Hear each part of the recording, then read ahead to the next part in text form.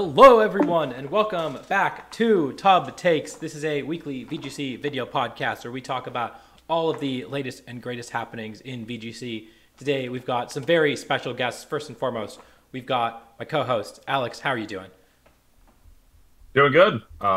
Yeah, I'm excited to talk about two regionals this weekend. There's a lot of action going on, so it's gonna be good. And we've got two players who are coming off a top cut at the regional that just finished up. We've got our regional runner-up. We've got Luka. How you doing? I'm doing all right. I'm still tired from getting home at like 4 a.m. yesterday, but we're living. And of course, we've also got 45 Mice. Justin, how are you doing? Coming off a top 8 performance at Peoria. About the same. I had patience all day, then I had to go pick up my dog, so I've been at home for like 2 hours today. It's been great. Yeah, that was part of the problem with Peoria. It was so hard to get to, and so I mean, both of you guys said had a long commute back home. Yeah, like 8 hours roughly. I right after I got eliminated from Top Cut, I got my prizes, then immediately left. We drove about 6 hours home. Got home at like 11. Went to sleep. Woke up at like 6 o'clock, and then I had patience at 7. So that's been my day. So. Yeah. Jeez. Yeah. Well, we appreciate You coming both on. being on. Yeah, despite having very tiring days, and we're really excited to talk about what went down at Peoria. But first, we've got a couple housekeeping things. I guess one housekeeping thing, which is that Day 2 events, which hosted Peoria, has actually announced signups for all of their regionals. So San Antonio, Knoxville, and Indy. Those are the latter two being very far in the future. But I'm trying to find it. Where on the page was it? Yeah. Okay. So for San Antonio regionals, this one's coming up in 9 days. On the 18th of October, registration is going to begin. So just housekeeping for that. If you were going to San Antonio, be ready. The regionals so far have not filled up other than Pittsburgh. So it hopefully will not be a concern if they have to sign up right away. But I know a lot of people going to San Antonio. It's one of the cooler cities on the list, one of the newer cities on the list. And it's right in the middle of the country. So it would not shock me if this one did in fact sign up. So we'll remind you again next week, but just be aware that we do have a date for San Antonio as well as Knoxville and Indy, but those are way further in the future. And yeah, are we going to talk about the Kitkami Prologue, Alex? And you put it in the document. I did put it out. I mean, honestly, as long as we don't spend too much time on it. But before we move on from San Antonio, anybody in here going? Just curious. Probably, yeah. What'd you say, Justin? I think my next tournament is Knoxville. I'm not gonna be able to go to San Antonio. Dang, if anybody doesn't smart money you for Knoxville, I mean, they're just throwing. Come on. Literally, I've gotten 2 top 8s. I got to break the top 8 curse before you can put smart money on me, okay? But it's in the name. Sure. It's your hometown regional. Oh, yeah, okay. I just got that. Okay, my brain is I'm sorry. It's okay. It took me way too long to get that. I don't understand what you're talking about. It's not called Justinville. What do you mean? That's true.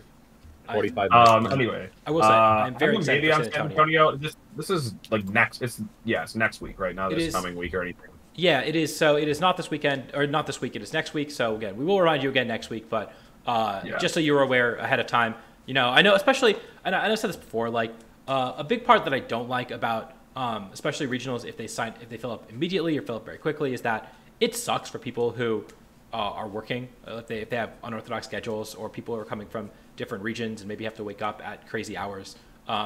It sucks that you have to book your flights way ahead of time and then you maybe have to literally take a day off work to register. So I am glad that they've announced it so far in advance, and it seems like a hopefully a reasonable time for everyone. At least I'm hoping to be there, and I don't think this one will fill up. So no pressure, but do want to make people aware. And I forgot to mention that I'm a maybe on this one. I was pretty interested because Regulation E came out and I was like, man, there's so many cool teams. I want to try this format. I want to go to more than one regional because I've only got Sacramento planned out. And then I decided that I was just going to wait to see if I actually win money in Sacramento to book it. So if Sacramento goes well, you might see me at San Antonio. Sweet. I will be in San Antonio. Yeah. It is an hour away from my house, which is great. So I will be I will be going. I am ferrying a bunch of people over from Austin. So don't ask me if my car is full. It is at this point. But Audio, can I get a ride? Like not just I can me, find Gina, you a me ride. and Gina. Like I know enough people in Austin that like I mean I'm friends with all the locals here, and I don't think as many all of them know a ton of people. So if you are interested in flying to Austin, let me know. I'll add you to the Discord server or something, and I'm sure that someone is willing to give you a ride down. But Cool, yeah. Adi. While we're on stream here, do you want to work out the rest of the details? You know, just like your address and your I'm just letting people know. Like I'm not going to be responsible if you book a flight, but I can help you out trying to find a way to get there from Austin. And if it's a lot cheaper to Austin, probably fly to Austin. And also Austin's a cooler city. You know, maybe stay for a couple days, hang out, come play poker with me and Rajan. Yeah, all right. So let's talk about this Kitkami Prologue really quick. The format that could have been. I don't think we would have ever gotten this format. But I love how this format looks. It looks it looks fun until you. It's kind of tricky. You have to identify what the like most common mon is, and then you're like, ooh, maybe this would be annoying. I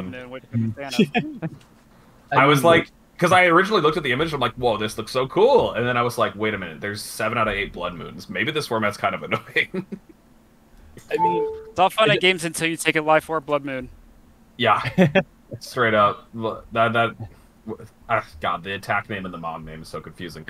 But yes, yeah, just like the I don't know. I mean, there's no resists. I wonder if the Komos are running. There's no like Fluttermane to be like terrified of anymore. There's I guess Rabombi. That's the one you gotta watch out for. Yeah. It's the tip of the format, I think. It is pretty funny that Rabombi is like the 3rd most used Pokemon. I do like that a lot though. I like that's so cool. I just like seeing what mons are enabled when Pokemon like Fluttermane and Iron Hands don't exist. Straight up, it's so nice, so refreshing. Like Basculegion, Gambit, Ogerpon, they all look so broken without having to deal with those Pokemon at all. It's already broken. What are you talking about? It's already broken. That's what I'm saying. Well, it's even more broken now. It's like Bisharp too. Noivern has 2 uses in top 8, right? We've never seen Noivern see play in VGC. I think. No. So I think there was one in like 2014 maybe, but that was it. Solid amount of Chandelure is another thing. Ogerpon like was pretty damn common in the cut here, but I think there's 2 teams without. No, maybe just 1. I keep looking at the different colors, so I keep missing them. But I think the winning team didn't have one. I think I can count 6 Pokemon that are not Ogerpon on that team. Dude, Rock Ogerpon is the most prevalent that I see, and that's really funny.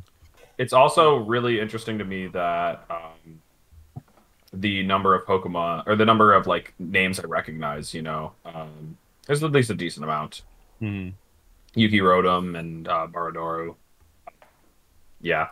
And but anyway, it's not. It was just kind of fun to look at, like, what could have been in a world where we don't have Paradox and Ruins. I was saying that this format looked so cool, and that I just sound like a casual now, where I'm just like, I hate OP Legends and Landorus.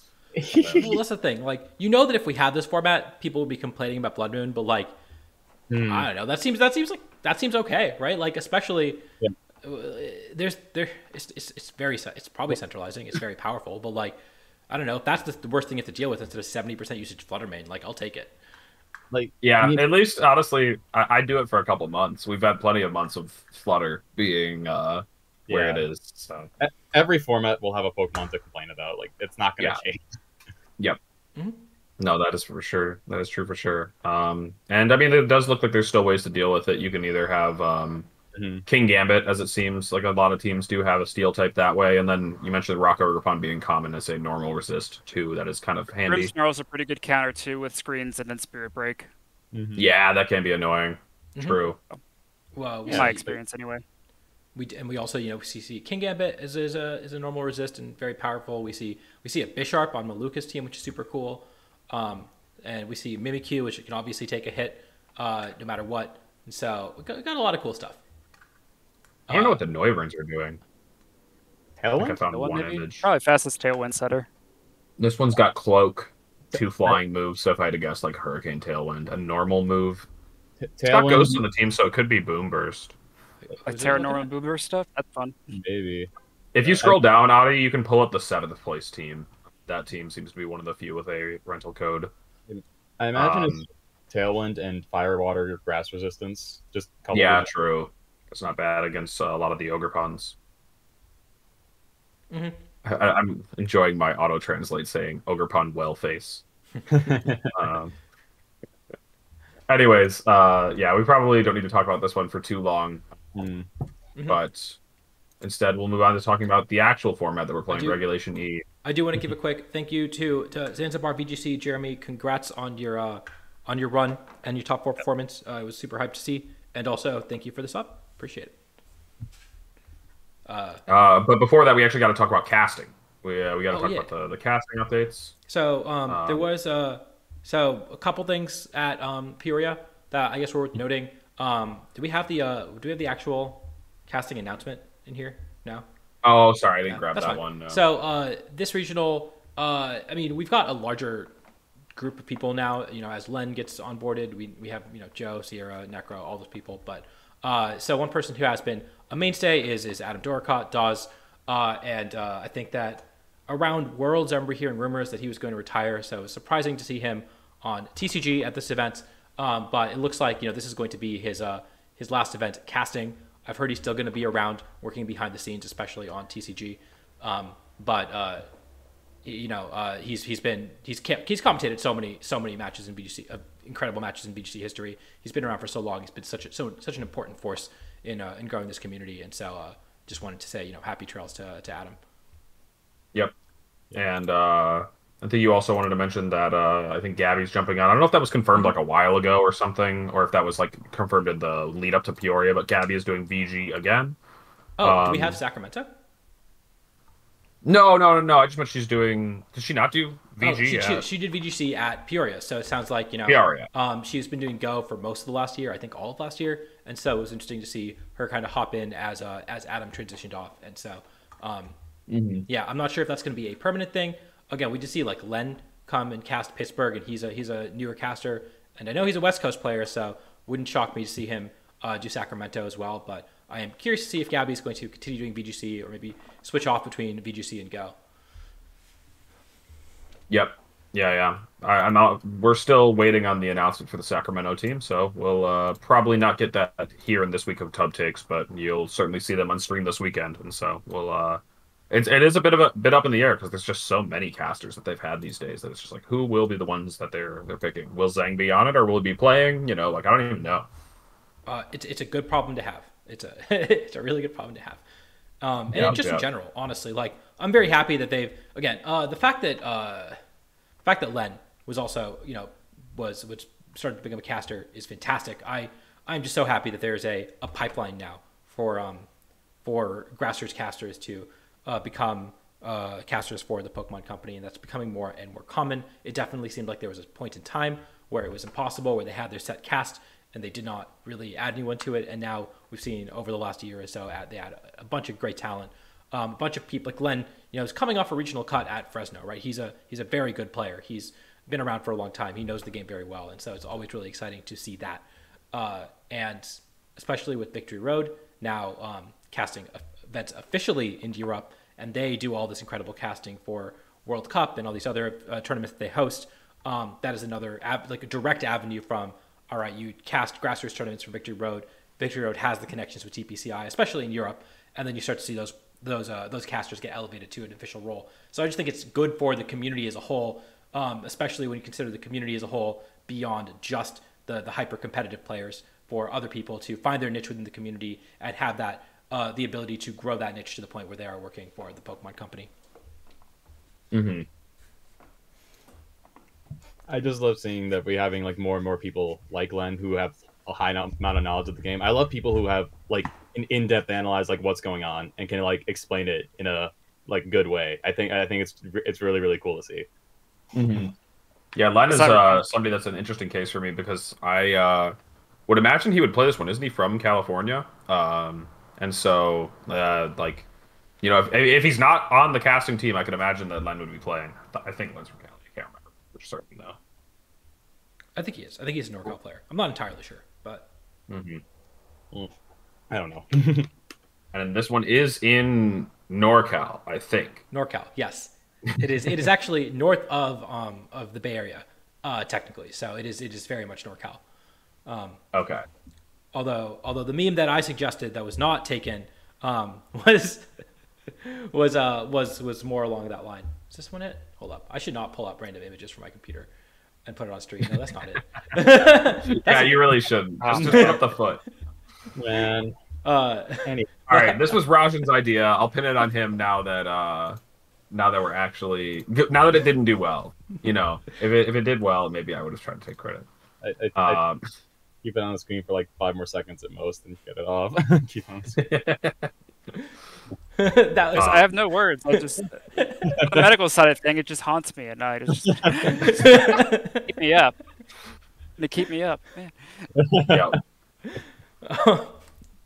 Yeah, I was just scrolling through the channel that we talk about tub takes and like what we're gonna be putting on the show and stuff, and I put that image in there as like a potential idea after Rajan suggested it, and I was just scrolling through there, and Gina was like, "Wait, what was that?" And then I was like, "Oh, it was one of the ideas." And she's like, "Well, it definitely got my attention." So I'm like, "Okay, I guess we're doing the foot." Just want to make it clear. This was my joke, which is probably less funny, but also less gross. I don't know why they don't have it in the Bay Area whenever they do a NorCal regional. It'd be really nice to make it a little more accessible. But Sacramento's a lot better than Fresno, so we'll get to that. We'll get to that at some point. First, we got to talk about the regional that actually happened, the first major of Regulation E, which is of course Peoria regionals. Of course, like I said, we got 2 players who were in that top 8 in this call, so we're gonna hopefully hear a lot of insight into the regional. But yeah, I guess starting. I guess we can start with Justin. You want to talk about your experience at Peoria a little bit? Sure. So going into it, I was really focused on trying to beat like Ogre Pond balance, as well as trying to beat more like torn like stuff. Kind of my 2 things that I thought would be really there, as well as like some crest balance stuff. I did not expect as much of the Chi Yu Flutter water pond stuff, which is a core that we'll find out I did not really enjoy very much. So my core is kind of built around that. I really like Frigoraph just because I really like blocking grassy glide spam. I thought Trick Room was really strong. I thought Blood Moon Life Orb was in particular kind of way underused, and that was kind of the MVP of the run. The reason why is that Life Orb, Blood Moon, about one shots about anything in the meta right now. I did Helping Hand. I think I did like 90% to King Gambit. It's a ridiculous amount of damage that you can do. It's pretty bulky. Terra Grass, you can take hits pretty well. So for me, that was just trying to build around like a Trick Room mode, like a semi-room team that could have a faster mode if needed, while trying to also go to Trick Room to be able to punish all these teams that wouldn't be able to stock Trick Room because you got Frigoraph and also Clefairy as well, kind of giving it support. A lot of times you could just like set up Trick Room and then heal pulse your Frigoraph so that you get a bunch of HP, or they KO your Clef and then you get a free swap into Ursaluna. Nasty Plot gave it a bunch of support, as well as it just like made an offensive threat for people that tried to play passive during Trick Room and really heavily punish that. The one Pokemon that I would definitely want to swap would be the Urshifu. It makes this way too water pond weak, to where it's like a 90 to 10 matchup. Even Jeremy played great, even if it's 50-50. But it's like it's a very bad matchup. But overall, like I thought that team was really strong. I thought the strongest part by far was for Giraffe, Clef, Blood Moon, and Ogre Pond. That thing, I thought that carried like 85% of my matches. I was really, really impressed by that core.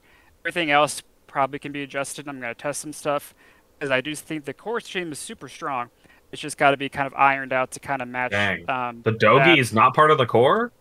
Dogi's okay. It was good for... I would definitely make it Terra Fairy if I was going to redo it, and I'd also probably do Gunk Shot over Poison Jab, because I kind of lacked a damage button sometimes. And you saw that the first night sets versus Jeremy, where I had Okidogi on the field. It even lived a hit, but then it did no damage in return. Or if it does a Snarl, it doesn't really do much other than that, so it just kind of end that result. Yeah, and then the Urshifu I brought to like 2 matches, probably my entire set, my entire series really. And whenever I did bring it, it was usually disappointing. So I know that you ended up getting second and ended up winning, but at least on this team it didn't feel very good. But yeah, the core Trick Room part, especially for Giraffe Clef, felt really, really strong. I would just have to adjust it to make it a little bit more balanced first and have a better Water Pond matchup. And Goldango's bad. I've had some people ask me for the rental, and I would feel kind of bad about putting this in public, because I feel like the way the meta is shifting, boards. Like I feel like James' team is super good. I feel that like the water punch, you flutter stuff is super good. And I feel like putting this team out there when I know it's really weak to like very strong meta teams, I feel is like bad. I don't know why, but I still like. I think it was a good call for this tournament, but I would definitely have to make some adjustments to be kind of more sustainable long term. Anyway. Mm-hmm. Did you miss having Drain Punch over Brick Break? Because I feel like Drain Punch is better in like 95% of matchups. No, I actually didn't. And the reason why, here's my thinking for why I went Brick Break, is that screens were kind of annoying for what I wanted to do. Is that like Snow and even like Grimmsnarl, Goodra stuff, which I faced last round for my win and end. Basically, they get up screens, and then I wouldn't be able to sweep during Trick Room. So I felt that having Drain Punch felt more like a win more kind of button a lot of the times. And where Brick Break actually provided me from having a few bad matchups into a few like strongly winning matchups. So that's why I ended up going Brick Break. It actually won me 2 sets because I beat Snow very easily. I do not think I would have been able to beat Screens, Hisuian, and Goodra on my win and end without Brick Break. So yeah, I actually stand by that decision. I still think it's good because without this, it really kind of would struggle to break through Screens pretty reliably. So yeah. Fair enough. Yeah, I got that a lot. That like everyone that saw that team was like, "Why didn't you do Drain Punch?" And some most matchups it would be better, but it doesn't shift the needle on enough matchups to where that I think that it would be worth it compared to having Brick Break, which makes at least 2 matchups that would probably be negative into actually very positive. So, yeah. Really quick, want to give a thank you to Kira's Corner for the raid. Appreciate you guys Kira. coming through. Thank you. We're in the middle of weekly VGC podcast where we're just talking about the results of the last weekend's tournament, Peoria. We actually have 2 of the people that made it to the top 8 here. We're actually about to talk. What? no offense, Rajan. I saw that. That's why I tweeted. I was like, everyone was like, I swear this team is not garbage because it looked like terrible in that matchup. I did beat one Chiyu Flutter Water Pond team, but it's just that's probably the worst matchup, and I would have to adjust it. I've got some ideas, but I would have to. I'm not going to share those yet, just because I'm going to test stuff for probably future tournaments. So yeah. Makes sense. Yeah, I know a lot of people really enjoyed watching me get trashed on stream. When they told me I was going to be on stream again, Top Cut versus Jeremy, I was like, "Do you guys just like watching me get shat on stream? Is that just?" They just really enjoyed it. So it was funny though. Yeah, yeah. The match in Swiss was hard to watch, and it's not even like you played it poorly. It's just like, man, that looked like a brittle matchup. And it's pretty bad, yeah. Yeah, I mean, I think your assessment's right because I think Alex posted the screenshot. I'm gonna pull it up right now. All the Chiyu Flutter Water Pond teams, they're all the same 5 mons. Like there's 10 of them. No, to be fair, Audi, that's Cut Explorer. I clipped those 5 mons. Yeah, but there's 10 of them in top 128. That's like a 10% of the field of high placing players. Oh wait, you don't have the image up. You have the thing. I have Cut Explorer, yeah. Yeah. It's 10 of the top 128. A full 10% of the field is running 5 mons plus. I guess there's a bunch of different things you can throw in that last slot. Most commonly King Gambit or Amoonguss. But this seems like the week 1 team to beat. If I was going to Sacramento, this would be the team that I am gearing up to beat. Or if I don't have a team for Sacramento, this would be the team that I'm probably like trying to figure out how to get good at as quickly as possible, just because it seems like a very consistent choice. And of course, which way are you going? Are you going for King Gambit, Amoonguss, or the Bug? Nice, yeah. We'll definitely get talking about that Bug eventually. And before we move on to talking about Luka's run, really quick, Adi, I want you to go to the results from Victory Road or whatever, and just look at that left column and scroll. It's funny because it's like you have Ogerpon, or Shifu. We'll talk about the teams that are lacking them. We'll get to them later. I just want you to keep going. Chiyu, yeah, sure. Keep going. You gotta keep going just a little. Yeah, there he is. Oh, I lost to this on ladder today, dude. This team is scary. I actually haven't even opened it yet. I gotta see. What is the set on it? It's Belly Drum. It's Belly Drum Ice Shard. I put that on the car ride to Peoria. I was like, hey, this is funny. That's cute. Anyways, and then I saw it and made day 2. I'm like, wait, what? He's real? He exists? Yeah, that's awesome. Whatever. Let's talk about it now since we're looking. Yeah, it was. I mean, you set up really consistently. You've got double redirection. You've got you've got thick fat, so it's not like they can heat wave around your redirection. You're probably a little flutter weak, but other than that, like, I mean, other than that being, a big, the highest usage, second highest usage mod in the format. But other than that, like, it seems very strong. I don't like Wildlands on Sinistra, but the cool Sinistra interaction where you can belly drum, go up to 75, and then switch in your Sinistra and go back up to full is very cool. And if teams don't, and like, you are resilient to some of the common spread moves, and you have a functional 4x resist to heat wave if you Terra, and you could again functional weak resist to Goldengo if you Terra, and so you are it does seem like a pretty cool concept, and obviously, like, making day 2 and then going 8-6, not the best showing, but still, like, this core, at least the Sinistra Titan core, where you belly, or it doesn't have to be Titan. We saw a Wolf do it with Snorlax. I was gonna say, I've been waiting for is very cool. I've been waiting to mention that, like, people can find inspiration from anywhere, and maybe this was all original, but, like, it does share a lot of the pieces from Wolf's team. The Clefairy Sinistra supporting a belly drummer and a Komo-O. Wolf did also have that Scarf Lando. It's just the Iron Hands and Satitan are different here. The Rillaboom originally was a Iron Hands, and then Snorlax, obviously, the Titan replacement. But I think I do like Titan a bit more, mainly because I'm not a huge fan of Snorlax's coverage. It was, mostly going for normal and ground. And I saw that issue with Ursaluna, the regular one, back in, like, Regulation D, where, you have these nukes that have very common immunities in the format. If a Flutter switches in, you do 0 damage. If a Landorus switches in, you do 0 damage. Whereas, like, spamming Ice and Water, not only do those have, like, not very common immunities or anything, you're also using a priority move. I think that's just really strong with a drum Pokemon, so I love this idea. So Titan, I imagine that this could have been a menace for the people that were not expecting it. Well, I got to run a Fergaraf.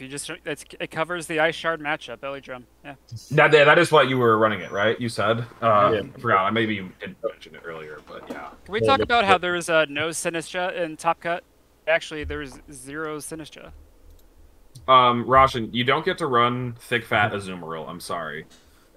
You just pick your favorite thick fat belly drummer and put it in that slot. We're not running Azumarill. Yeah, the highest placing Sinistra was top 32. That's rough, because there were 4 in day 2, which isn't huge, but yeah, they did not really convert in day 2. 1-10-4, and then the rest kind of did worse than that. Man, we were talking about it being like one of the Limitless tournaments beforehand. Maybe that Safari Zone one was showing that, oh my god, there actually is another thick fat belly drum on Hariyama. Why are there so many thick fat belly drums? Azu, I guess too. Azu has thick fat. No, I know Azu said it. I know. If you want a belly drum, you need a belly to drum, so you need to have thick fat. Yeah, that makes sense. You know what? Honestly, fair point. I think Walrein is a thick fat Pokemon that doesn't get drum. Does it? Wait, does it not get belly drum? I feel like it gets belly drum. No, I think it doesn't. Hold up, time to find out.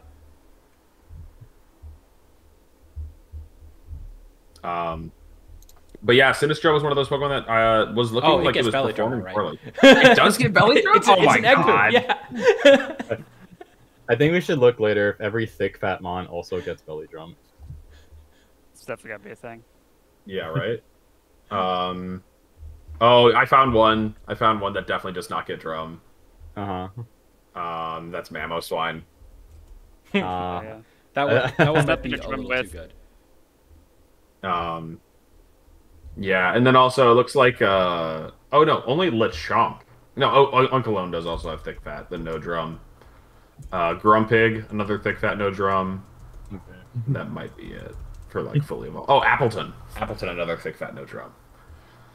But it's funny how they line up so often. Okay. So yeah, Sinistra, a Pokemon that definitely was underperforming, and I'm not surprised to see it kind of do poorly. And yeah, I guess Sorry, we're not going to put it off any longer. We'll talk more about the results, but let's talk a bit about Luka, your run, and your team. Mhm. So I mean, I made this team basically like the first week of the format. It was mostly just like I was just thinking like, well, a bunch of new grass types were just introduced. I think Torn just looks really strong because you resist the grass damage, and you also just Torn's just really broken.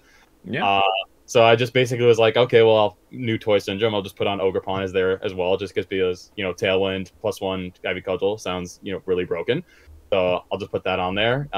And it kind of just kept building off of that. I just put Urshifu because I think if you don't have Urshifu on Tailwind, you're kind of throwing. Because way to stop Tailwind is you just try to protect through it till the Tailwind's over, but Urshifu doesn't care about that. So it just felt like it made the most sense, and I just rounded off the Tailwind core just by putting Flutter because I was just like, this is like the most amount of damage possible that you can just put on a Tailwind core, and I was just like, I don't think there's like any reason to like not deviate from this. And then Lando was obviously like rising up in usage because like all the grass types everywhere. Intimidate was just like actually usable now because Urshifu was dying down in usage, but like all the grass types were rising up, so like Intimidate felt really really strong. And also it was great to see the King Gambit was finally being good against. I was like, I have to use him again because why the hell not?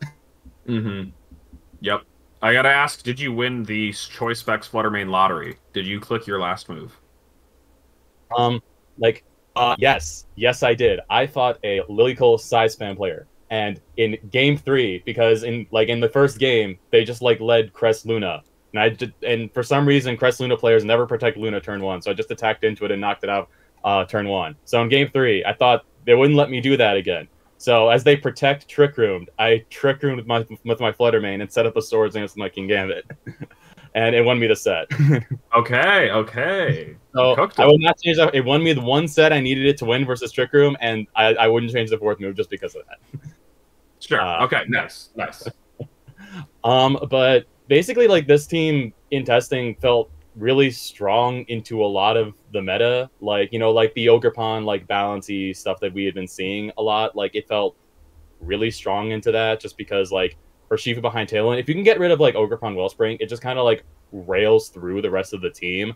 And also the big thing about that team, especially with like the King Gambit version of that team, there is no fairy resist on that team. So you can kind of just get away with like Terra Fairying your Fluttermane and just like either setting up Tailwind to just avoid the Speed Booster Fluttermane and just dealing insane damage with Dazzling Gleam, or just like a lot of times you can just lead like Ogre Pawn Fluttermane and just Terra Fairy follow me Dazzling Gleam, and just like they kind of struggle. Like if she used like not there, I think that's like the only thing that kind of goes good into that. It just struggles to get past that because like you just takes too much damage because you don't have any resistance. You have to commit a Terra on either hands to Fire Terra or like Lando to Flying Terra to get rid of Ogre Pawn. It's just like it felt so hard for that composition to like beat the tools that this team had, and that was like the only like meta team that felt like was like coming through early on, because there aren't really like well-defined teams yet because it's a new format.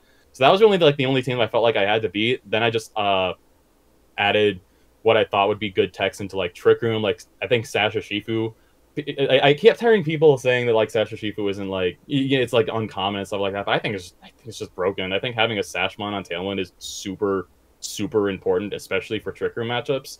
Because like I fought like 3 or 4 Trick Room teams, and Sasha Shifu was incredible into all of them because it was able to just take the one hit it needed to take, and then just deal damage under Trick Room, then protect the stall out Trick Room. Like it was very valuable for those situations, and also just staying in on like Fluttermanes and Terra Flying Blast Landorus. Like it's just really good for like a fast offensive team to have a Sashmon, and I think Urshifu just fits the bill super well.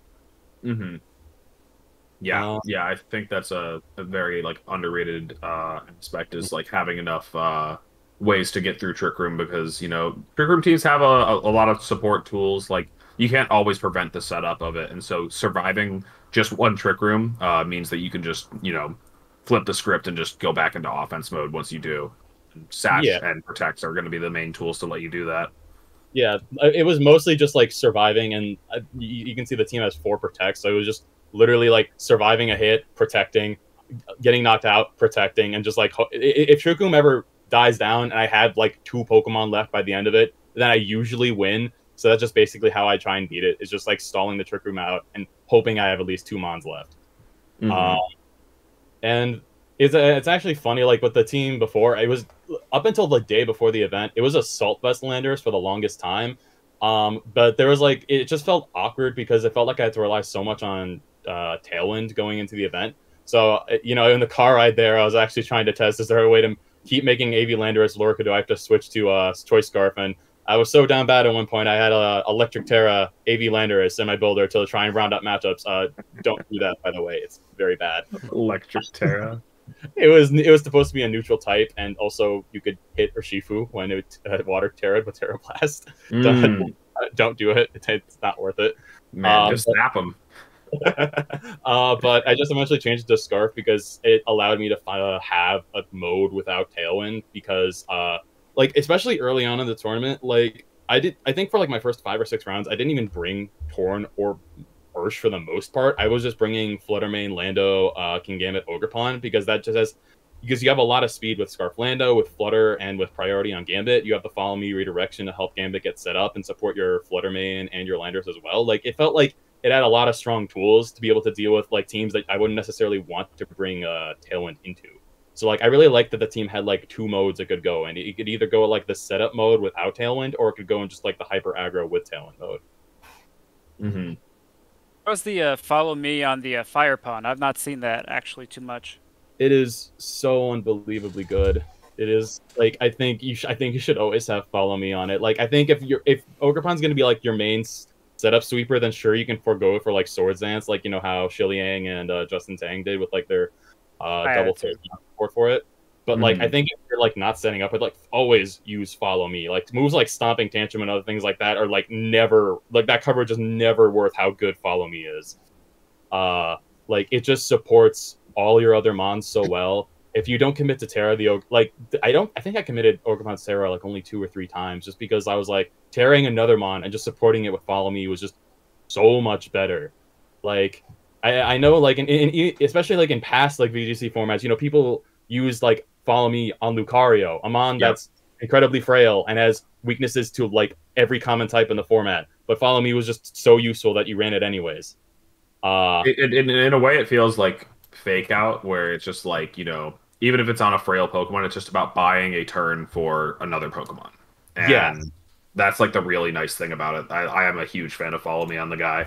It's definitely like the best way to go with it, and it also just gives this team like more modes. It gives it more versatility. Like it doesn't feel like just like a setup Tailwind hit buttons kind of team. Like it feels like it actually has versatility and like the way it can approach matchups. It was specifically really good into Chen Knight because my Ogerpon's actually very, very bulky. It can take Dragonite's E-Speed most of the time with Chen Pao in the field. So my matchup would just be able to have Ogerpon Fluttermane into that matchup, but just follow me the E-Speed. I just take the double up from the Chen Knight and just get free Dazzle Off, which was really good. So like I was that was like trying to handle that matchup was making it just really bulky. You can take Water Terra Surging Strikes from Urshifu. Like it was just really good for like redirecting things and just supporting the team super well. Like I really think you should always run follow me on Ogerpon if you can. Interesting. But yeah, outside of that, I ran into most of the matchups I wanted to in the tournament, and it did really well into all of them. But besides James, we can talk about that later. But besides James, I like Roshan points out that he said his favorite. Did anyone have a good matchup team. into James? What was that?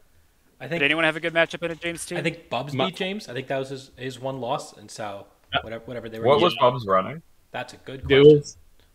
It was just the I think it was just the Gambit Chi-Yu balance. The same team as Zanzibar up in top 4, Jeremy Parson. Yeah, I'm pretty sure. Like, obviously there could be EV differences, but I'm pretty sure like it's probably mostly similar. Gotcha. Yeah, it is that. Rajan was commenting on the 6, or not the 6, the 5 offensive Terras on your team, Luka, and I'm looking at all of them and I'm like, nah, these are all defensive Terras. Like, Gambit's no longer quad weak to fighting. Landers is no longer weak to water. Flutter's no longer weak to Shadow Ball. Resist Dark. Urshifu no longer weak to Fairy or Flying. Ogerpon no longer weak to no longer neutral to Bug. You know, that's the big one there. I love offensive terrors that also couple as defensive terrors. So like I love that like most of the team it's like it generally it is helpful more defensively, like especially for a Shifu, Flutter, and Gambit. I think more often than not it helps them defensively to just Terra into their offensive types. It also helped me fulfill my dream of having a team with all different Terra types, because I don't think I did that before. Yeah, there actually does end up being a lot of overlap. It's pretty common, huh? Usually, I mean. I swear I had one time a team that had 4 water terras, and I was like, "This looks so bland. I don't like how that looks." Yep. Yeah, now it's like fire. I swear, I always end up with too many fire terras. Yeah, fire's so good into Fire Ogre Pawn. Dragon's kind of coming up too. Dragon's funny. Good. I kind of wish I had like Dragon Terra on my Torn for a few matchups, but I liked Poison just because it was like neutral into like Iron Hands, Chen Pao stuff, which I didn't like fighting too much, but I liked Poison Terra for like that kind of specific scenario, just because you can like intimidate, switch out, take a hit from like both Mons with Citrus Berry, and just stay on the field longer.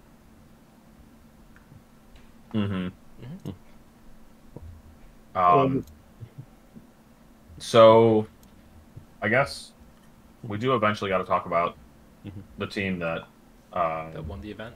Actually won the event. So let's talk about James's team. Yeah. I do gotta say, I think James's team is a bit of a strange one. Like, it's like cool that it has like a bit of it's got different pacings in the team, you know, like, you know, offensive, slow. It's pretty cool. Yeah, Rajan and I were talking about it on stream when he played, and trying to like figure out exactly what it was trying to do. Obviously, we didn't have the team sheet at the time, but you know, this Torn feels like it's often accompanied by Specs Goldie, so it's interesting to see it Nasty Pluck Goldie without any like traditional setup mons. But then of course you got Iron Hands and you got Ogre Pawn, which is like maybe the best defensive core in the format somehow, that 2-mon core, and so you do actually have a lot of flexibility. You've also got the Rain Dance Torn and double water, which is super cool because you essentially have your own rain mode. And you know, the Terra Water, Ivy, Cudgel, and Rain is you know, you don't get the attack boost, but you also don't die to any of the special attackers. So into a lot of teams, that's just a mode in and of itself. And so those are like the two standout things to me on this team. You've also got the Terra Dragon Torn, which is very cool. Again, you're just talking about how that was a potentially cool choice. But yeah, those are like the main like interesting choices. But I don't think that we've seen, or at least I've seen, these 6 before, even though all these individual Pokemon are pretty common. I'm pretty sure James had just told me that he just took it from a Japanese website. That's funny. It's just took the team from the. I think he just said he either took it or to merge 2 teams together and just formed a team from that. That is awesome. I mean, it worked. Honestly, like, I was looking at it and I was like, huh, I think James is probably like the only person, actually can check Cut Explorer, to put together Ogre Pond Water and Urshifu Water, you know? I feel like nobody else was doing anything like that. Going down. Looks like 3 people in the tournament did it. 1 person in top 32 and 1 person in top 64. Yeah, and I think Aaron Grubbs had a pretty similar team. Don't know if...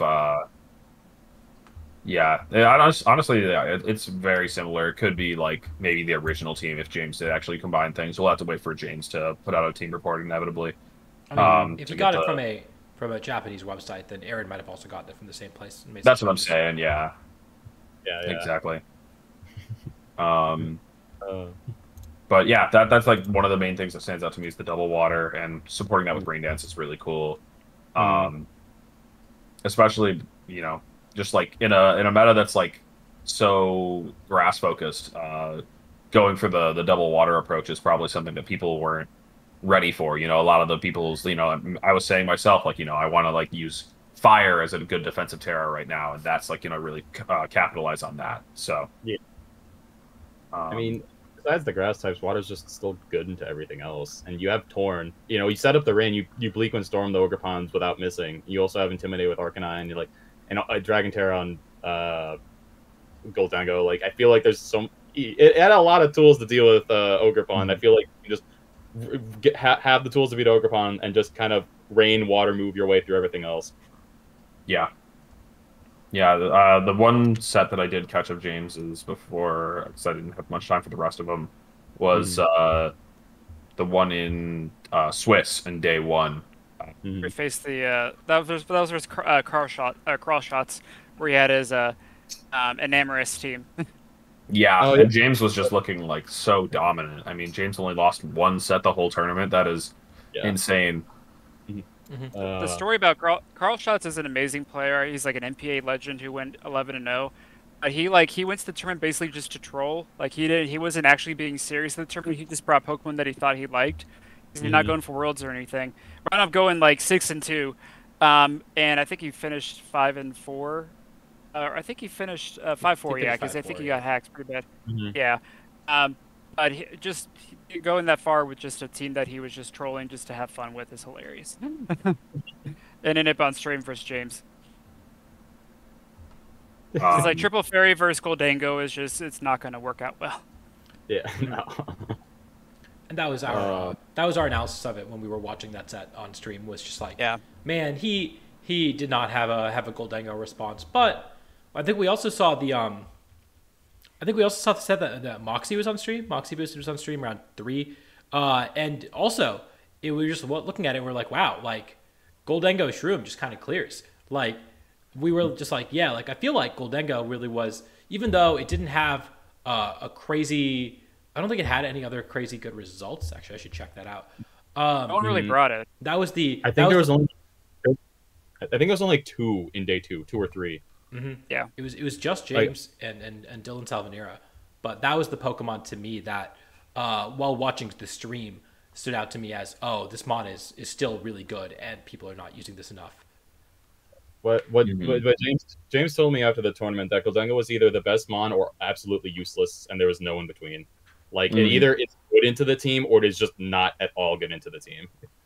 Okay, so it was. It's weird to say for such a Pokemon that's been so strong all year to see it reduced to maybe a matchup mon, one that's like fishing for the right time to come out. But obviously, Steel Ghost typing on a Pokemon that can't be hit by any status moves, that's gonna find the right spot sometimes. And obviously, James would put it to good effect. Knowing when to bring it and when not to. It was still one of the 6 Pokemon on his team and got him all the way there. For sure. I did test Goldango some beforehand, and I thought that Terra Dragon, I couldn't find a team for it that worked as well as James did. Obviously, I was testing more with screens, but the Goldango does feel good in a lot of like non-Chayu Flutter matchups, basically. Yeah. And it was really good versus my team because it's always been good versus like kind of Luna Trick Room if you have the right support. Just because if you get up a Nasty Plot or even 2, it's really threatening to both Luna and Cress. So. It also resists the Hyper Voice because Steel type, even if it hit through the Ghost type. So like, right? It feels like cheating. Nothing's allowed to resist Blood Moon. Come on. Sorry, I was looking at the list of Goldies and I saw the one Hisui and Zoroark and I had to pull it up, and this is a so wild set. It's got a roar. Roar? Is that roar? It's a roar. An earthquake. It's so funny. It also has Comeuppance, a move that every time we look up the Gen 9 moves list, someone's like, what is this move? This is a move that exists? If I can name my complaint with this team, it's the fact that if you turn into either Bundle, Lando, or Ogerpon with Zoroark, you know immediately that it is or isn't because they all have things that proc when they come in. True. Literally, you can only turn into Goldango or Ursh without it being noticed. Yeah. Me and John Hu built a Zoroark team early in Reg D, and I think we made sure that there was only one Pokemon you couldn't disguise as, because limiting yourself like that just means you can't get up to any shenanigans. What the whole point is shenanigans. Yeah. You gotta run a Moongus with a Zoroark. One of my first teams I ever posted on Reddit was like a Zoroark, a Moongus team, and it was super fun just to troll people on ladder, and they get very mad when it's like it's on into the Zoroark. So the only time I touched Zoroark was I used it on a Dozo team to Dozo's a good one too. I hate those games. It's such mind games. I hate it. It's devious. Let's talk about Tang's team in top 4. We've talked a bit about the other team in top 4, Jeremy's, but we'll get to that next. But the main thing that stands out here is Bundle. We saw it a bit last weekend in that Safari Zone tournament, and it making a strong comeback at this tournament. How strong, actually? I don't know It how was well Bundle did it was overall. around. I don't think it was that common. Oh, it was 21 But uses. That's pretty common. no, that's good. That's good. Mhm. And it made it up to 2 appearances in top 16, not too bad, and then one in the top 4, obviously. I mean, Um, one-shotting both Lando and Water Ogre Pond is very useful to have. mhm. It was definitely the right time for it to come. Everyone was running Scarf Lando. Scarf Lando was like on so many of the Landorus's. Let's actually, while we're It just talking was. numbers and stuff, that was Almost all. 59 of the 74. Like such a large percent of Landorus are running Scarf, and Yeah. those Landoruses are going to get very scared when they see an ice type that is faster. Uh, Yeah. um, so yeah, Bundle looks like it was in a good spot coming into this tournament with how much Scarf Lando there is around. Surprised not to see more of it, but like not too surprised to see at least one deep run from it. So, um, yeah. And then other than that, it just feels like a bunch of, you know, strong meatballs, whatever. Good Pokemon. The Just sh- the the Life Orb Heatran, a little bit interesting. Definitely uses Icy Wind well, like I'll say. And then um, let's talk about Jeremy Parsons' team, so that we can just knock that out. We've alluded to it plenty, but yeah, we'll just kind of cover this archetype because it does seem to be the Very familiar with this. new balance or whatever you want to call it. I don't know. Very familiar with this team. I'm pretty sure that like 3 separate like I'll rope myself into this because I made like I think this exact composition like the first week of the format, but I think 2 or 3 other people also did just coming up with the exact same sets and like I early on topped the ladder with it. I think then UB Slow like got really high up on like the in-game ladder or like a tweet about it or something. He was Then Brian Hume went with Tormu and went to like Beast Coast. I think it just people came up with this exact same team all at the same time and had very good performances in different places that it just kind of crept into everyone else's circle somehow. Yeah, I think the main Slow thing did that get #1 in the in-game ladder. Granted, that was Yeah. not with the entire pool of Pokemon. It was just with Ogerpon and the lousy 3, allowed with the regulation D. But still, I mean, this is 4 of the 6 Pokemon that are traditionally in the core, and then 2 Pokemon that almost everyone has put as one of the last slots in either King Gambit or Shroom. So this is functionally the same team. I don't know what the order of operations was, but it does seem like this team, these 5, a lot of people came up with the same 5 independently, or maybe not independently. I don't know. But these 5 seem very powerful, and at least for a day 1 comp, you're going to be hard pressed to do better than this. So I do think it is. You're going to see a lot of this in Sacramento. Yeah. I think one of the teams that I played that had this core that I actually beat is because they didn't have Snarl Chiyu. Snarl Chiyu makes the Trick Room matchup like a lot better, especially like Armor Rose if they don't have like Wide Guard or something like that, because it just really just wall size spam and stuff like that. Or even if they have Blood Moon, it's hard for them to switch it in safely if you're just spamming Snarl. So I think that's the better move. I saw one of them I faced had Psychic and it made the matchup much easier. So if you're running Specs to use, definitely have Snarl as your last slot, in my opinion. My fun fact about Psychic on Chiyu is that like I was considering this team for Peoria, and when I was testing it, I would really wanted a way to deal with Iron Hand, so I was running Psychic Terra on my Chiyu because it can actually use Iron Hands. Just overheat it. But no, Psychic can genuinely one-shot it. Overheat doesn't. What about Terra Fire Overheat? I think That's Psychic kinda does good. more when you Psychic Terra. What about Helping Hand Choice Specs Terra Fire Overheat in Sun? I mean, if you can get all that on the field, good for you. You know. With in Beads of Ruin. Oh, sorry, I forgot about that one. That one might be hard to get on the field. That's a challenge. One thing I would like, I don't know if this would be an adaptation to make on the team, but like when I was testing around that, I think like Ice Punch on hands could actually be really useful because I think It might be its time. I think if you don't bring Gambit, Lando can kind of be hard to deal with sometimes with this 6. So I feel like Ice Punch could be a good adaptation over Heavy Slam, just because I feel like the team can deal with Flutter a lot more sometimes than it can deal with Lando when you don't bring Gambit. So I feel like I think it'd be a cool adaptation to make. It's funny that you mentioned that when you said earlier you were like, but the team also doesn't have any fairy resists. Yeah, it's like it's a bit counterintuitive, but like yeah, I mean, that's just like the weakness of the team, I think. But like you have Fire Terror on hands, you can Terra your Ogre Pawn. Like it, I think it's just more on like what you feel more comfortable beating. But like I was like struggling more versus Lando than Flutter when I was testing, so I was just a bunch. Mm-hmm. More puns with a Terras is basically a Flutter resist anyway. Yeah. We do see Icy Wind on Fluttermane, presumably Speed Booster. I think we probably saw Speed Booster on stream.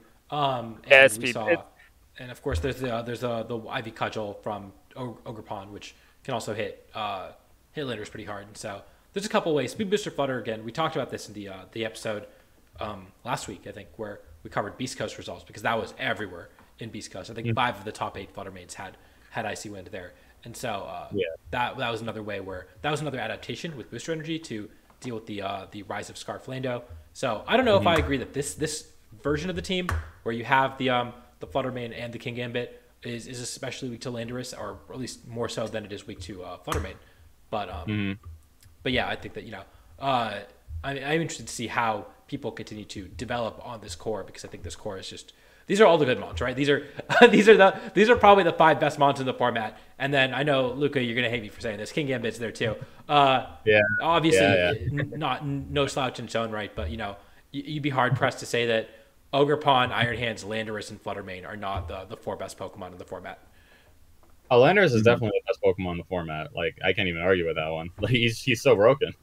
So broken. He's so. But like, so long as Landorus is broken, all I'll say is Gambit is broken.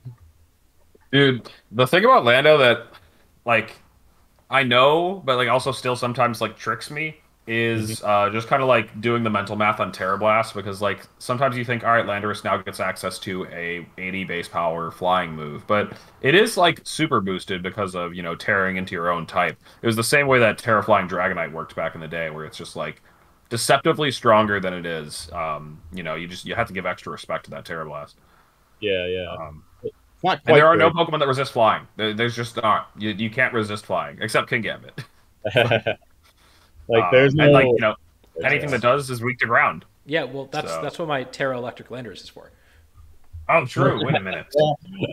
It's to win the mirror, because when they Terra flying. that did come up once. It came up once, even though I still almost lost because I Terra Electric. Then I was weak to ground.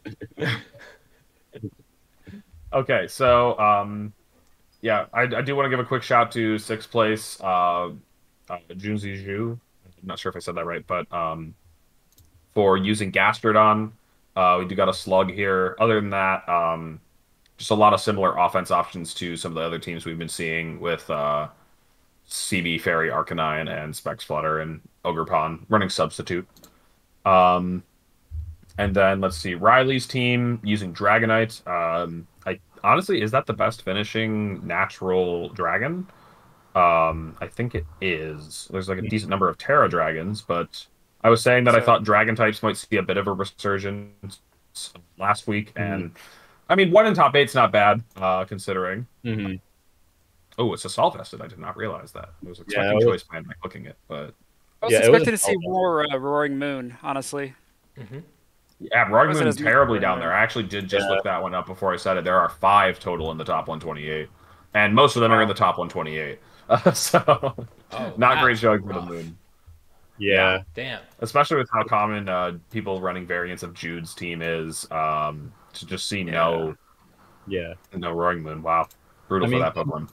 Fluttermane's still big. Lando is obviously pretty decent to just intimidate Roaring Moon. If they don't Terra, U-turn does like 70% to it. And also because considering King Gambit also still had pretty high usage, King Gambit just straight up walls Roaring Moon as well. So like it can just doesn't care about it can go up to +2 with its D-dances, and it still doesn't even do half to its health. Like it's just not in a despite the knockoff buff, it's just not in a good spot in the meta, I think, despite all the grass types. It's just a lot of other mons that just go really good into it. What did Giovanni do? Giovanni, okay, this is just a pretty standard one. It wasn't like he did anything crazy with it. He just, I guess, had a better team, played better. I will say, a lot of the Roaring Moons that did well, or a lot of the Roaring Moons on this list, at least we see the next 2 in Preston and Justin, both are using it with Weezing. which was really hyped up. I saw a lot of content creators talking that up. Obviously, Weezing is a fan favorite. I know Justin was hyping it up. He was doing really well on ladder with it, and so I fully expected this to do well. But yeah, I mean, I feel like Roaring Moon is too good a Pokemon to not see play. I am curious if people move away from Weezing and they start using it on more conventional cores like what Giovanni did, if it's going to do better, if it is not this is a Roaring Moon team. This is a team that can fit a Roaring Moon on it because it's a good Pokemon. I will say Weezing still does look decently strong into the very physical meta. Like Riley's team is a very good example. There's like Will-O-Wisp into the 5 physical attackers. Oh wait, there's one that's immune to fire, but it's weak to poison. So you got some things going for you with that Pokemon. We'll see if anybody else is able to pull it off though, because I do think it's a bit hard. Yeah, I tested it a bunch because it was my backup team for Peoria. I had it just because I just didn't feel good bringing it. It just because a lot of times Weezing just feels like it just sits there, or you're just protecting it and trying to play around stuff. It feels like whenever you swap it out or it dies, things just fall apart pretty quickly. And it feels like pretty read heavy for the most part. So it wasn't something I felt super confident in. I had a similar core to Justin Burns actually. I feel like it just demands a lot of your attention without enough payoff. You kind of have to keep it on the field, but so that kind of disables your pivoting a lot of times, which I don't think is a good thing. I think it's better to go probably around Giovanni did, just pair it with good solid mons that can pivot around and have good typing. Just pair it with Roaring Moon instead. Last in the topic that I do want to give a quick mention to is Leonard. Leonard had the Blood Moon as well, so we do actually see 2 of the top 8 for it. Pretty decent showing. And the Dusclops. Dusclops with Brick Break is the only offensive moon to go in on weakness policy Blood Moon. I think this is the one that doesn't really care as much about Goldengo or Kingambit resisting its moves. I think this one's clicking Terra Normal at +2, and it's just probably shredding anything. Wow. I was talking to Leonard because we faced each other. Then afterwards, we were just kind of nerding out about how cool Blood Moon was. And both of us played James, and both of us were like, this matchup is horrendous. Just because it's really hard to get through. It was really hard to get through Water Pond and Goldengo with his other support that he had. So yeah, because it had followed me, so we could redirect his weakness policy activation for him. And it was hard for him to break through Trick Room with that. So yeah. Yep. Leonard also did the cool thing where you drop Wild Charge on Iron Hands for Volt Switch. Still does have Heavy Slam. And then other than that, no other major notable things. However, I just want to give a quick mention. While Justin Knox here in the call didn't end up doing it, I do think that Ogre Pond with Follow Me is just a nice inclusion on Trick Room. Obviously, you had Clefairy and didn't really need that option, but I think Ogerpon, despite its 110 speed stat, is a very good Pokemon for Trick Room teams because it, unlike a Mungus, where you could Rage Powder Trick Room, then you oftentimes end up with an Amoonguss on the field, sometimes taunted because that's what you're redirecting. Ogerpon, if it redirects a taunt or an attack and it doesn't end up getting KO'd for one of your sweepers to come in, can just kind of become the sweeper. It's like, all right, well, I guess I'm doing damage now. And so I like that about Ogerpon. Just a great addition to the game. Again, I don't want to speak too soon before we have more tournaments under our belt, but I feel like Ogerpon is one of the cooler top tier Pokemon that we've seen because it just does different things. I think it's better than Urshifu. Anything is though. I mean, it's just seeing it has the #1 usage combined, with all its forms. I think it's just because it's when you have they're basically 4 different mons with 4 different typings, and they have multiple ways to run. You can run. Obviously, we saw Swords Dance, Grassy Glide, Pair to Rillaboom. We saw a bunch of Follow Me support ones. We you can run it in so many different ways, and with the different typings it has to offer, it's not just Ogerpon. There's 15 different ways that Ogerpon can fit on your team. And I think we're just gonna keep seeing different ways to use it. It can fit on just about any archetype, slow or fast. So, or in between. Good Pokemon.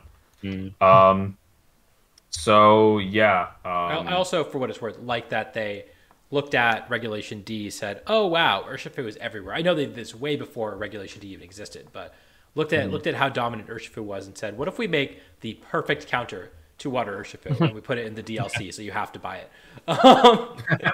It still finishes 1 and 2, and Urshifu still finishes the top 2 spots. So, not that great of a counter.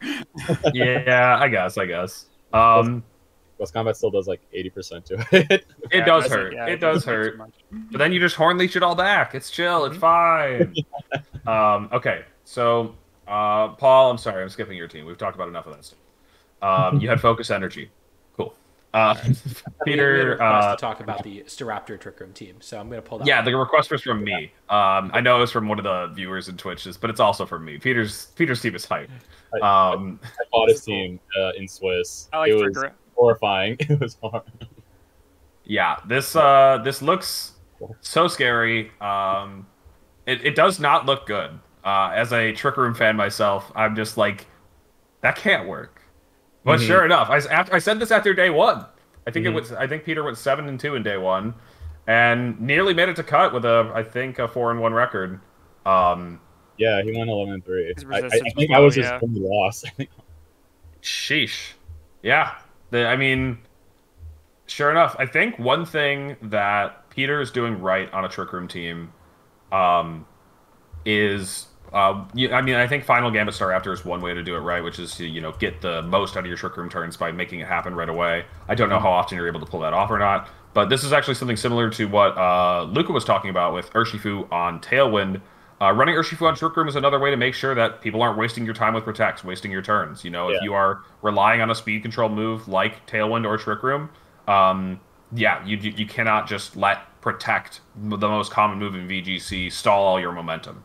And so running Urshifu Dark is a really cool idea. We've seen it on some of the other Trick Room teams in Regulation D that people were trying. I know like that Lilypad Chef group was doing something similar.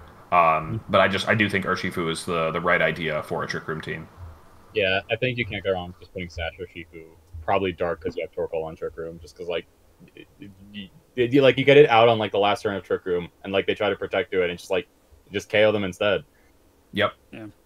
And it's another Pokemon that like doesn't hate being out of Trick Room. It's got Sucker Punch. It's got a decent speed tier. So if it finds itself in the right position against a slower Pokemon like a Heatran or something, then it can do something even though the Trick Room is expired.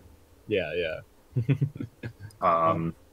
Yeah. Otherwise, the ideas here are relatively clear. Setting Trick Room with Giraffe or Screamtail Staraptor to try to help that go off with a Final Gambit, and then sweeping with Ursaluna or Torkoal, or I guess a bit of Urshifu itself.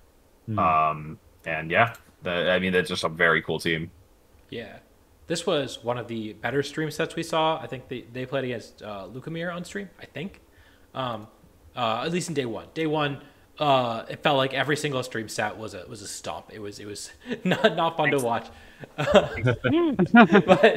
this was one of the cooler sets. And so, yeah, I mean, the Staraptor looked really good. I will say that. Because intimidating and then you turning into Ursaluna was very cool. And then on top of that, you always have the Final Gambit pressure. And so I thought that interaction is really cool. Screamtail being used as a Trick Room setter is always really cool. I think Jimmy Boyd was on that at some point. And no one else really did that. I think Jimmy Boyd had a team with that in Series 2 or something. But yeah, no one is using Screamtail as like a hard Trick Room enabler, despite having the toolkit to do literally whatever it wants. And so it is cool to see that as well. I don't know. It's hard to evaluate this sort of teams because I'm sure that Peter had very specific lines when you're playing this sort of team, and it's not a very standard team, right? So it's harder to evaluate, but it's got a lot of really cool pieces. And I think the standout from this weekend is hard Trick Room, given that it's got 3 of the top 10 slots.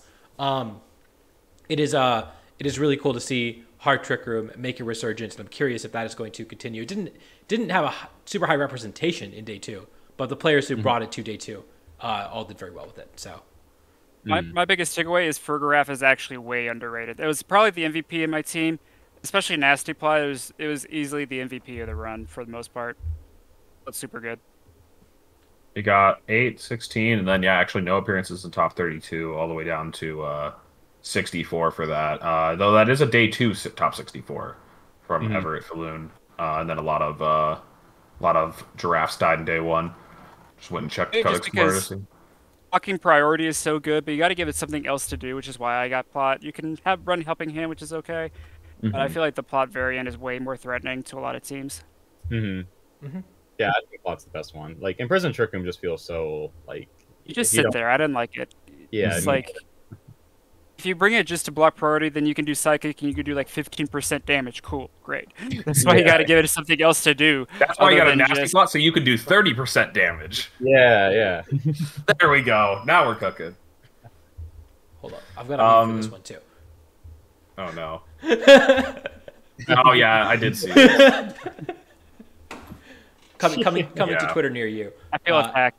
I was gonna say I can't post this today because Justin's gonna think it's about him. I have to wait a couple of weeks and then I'll post it. Hey, Okie dokie is a defensive core. Okay, it is poison. It is fighting. Yeah, and like wicked blow, and that's like it. It's great. Yeah. And I think that you're doing it with nasty blow, which I think makes it which I think makes it a totally different Pokemon. Whereas it's way more threatening. I'm thinking about like how it was used on like Michael Derbasti's team. Obviously did really well for him too. But that was just like, hey, I don't have a defensive backbone and I'm weak to Sucker Punch. Please, hope this gets me there. And it did. You got a lot of weight to carry, Giraffe. Yeah. Hope you can handle that. Doesn't have wide shoulders, but it's got a long neck. So Parker, I want to mention really quick, has Annihilate. We see almost 2 in the top 16. Noah bubbled out and got 17th. I played Noah in my last round, so that team was actually pretty wild if you could pull it up. It's got the dice. Oh yes, Dice Rock Blast. Let's go. Yeah, it was Dice. It was Dice Rock Blast with Annihilate for beat up.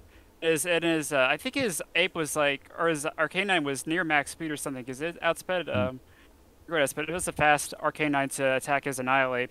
And then it got, like, game 1 I broke screens and did pretty well. I kind of cleaned through there. Game 2 he got me really bad. He let Arcanine Annihilate and, like, Rage Fisted up and just swept my entire team. And Giraffe just kind of sat there while all its friends died.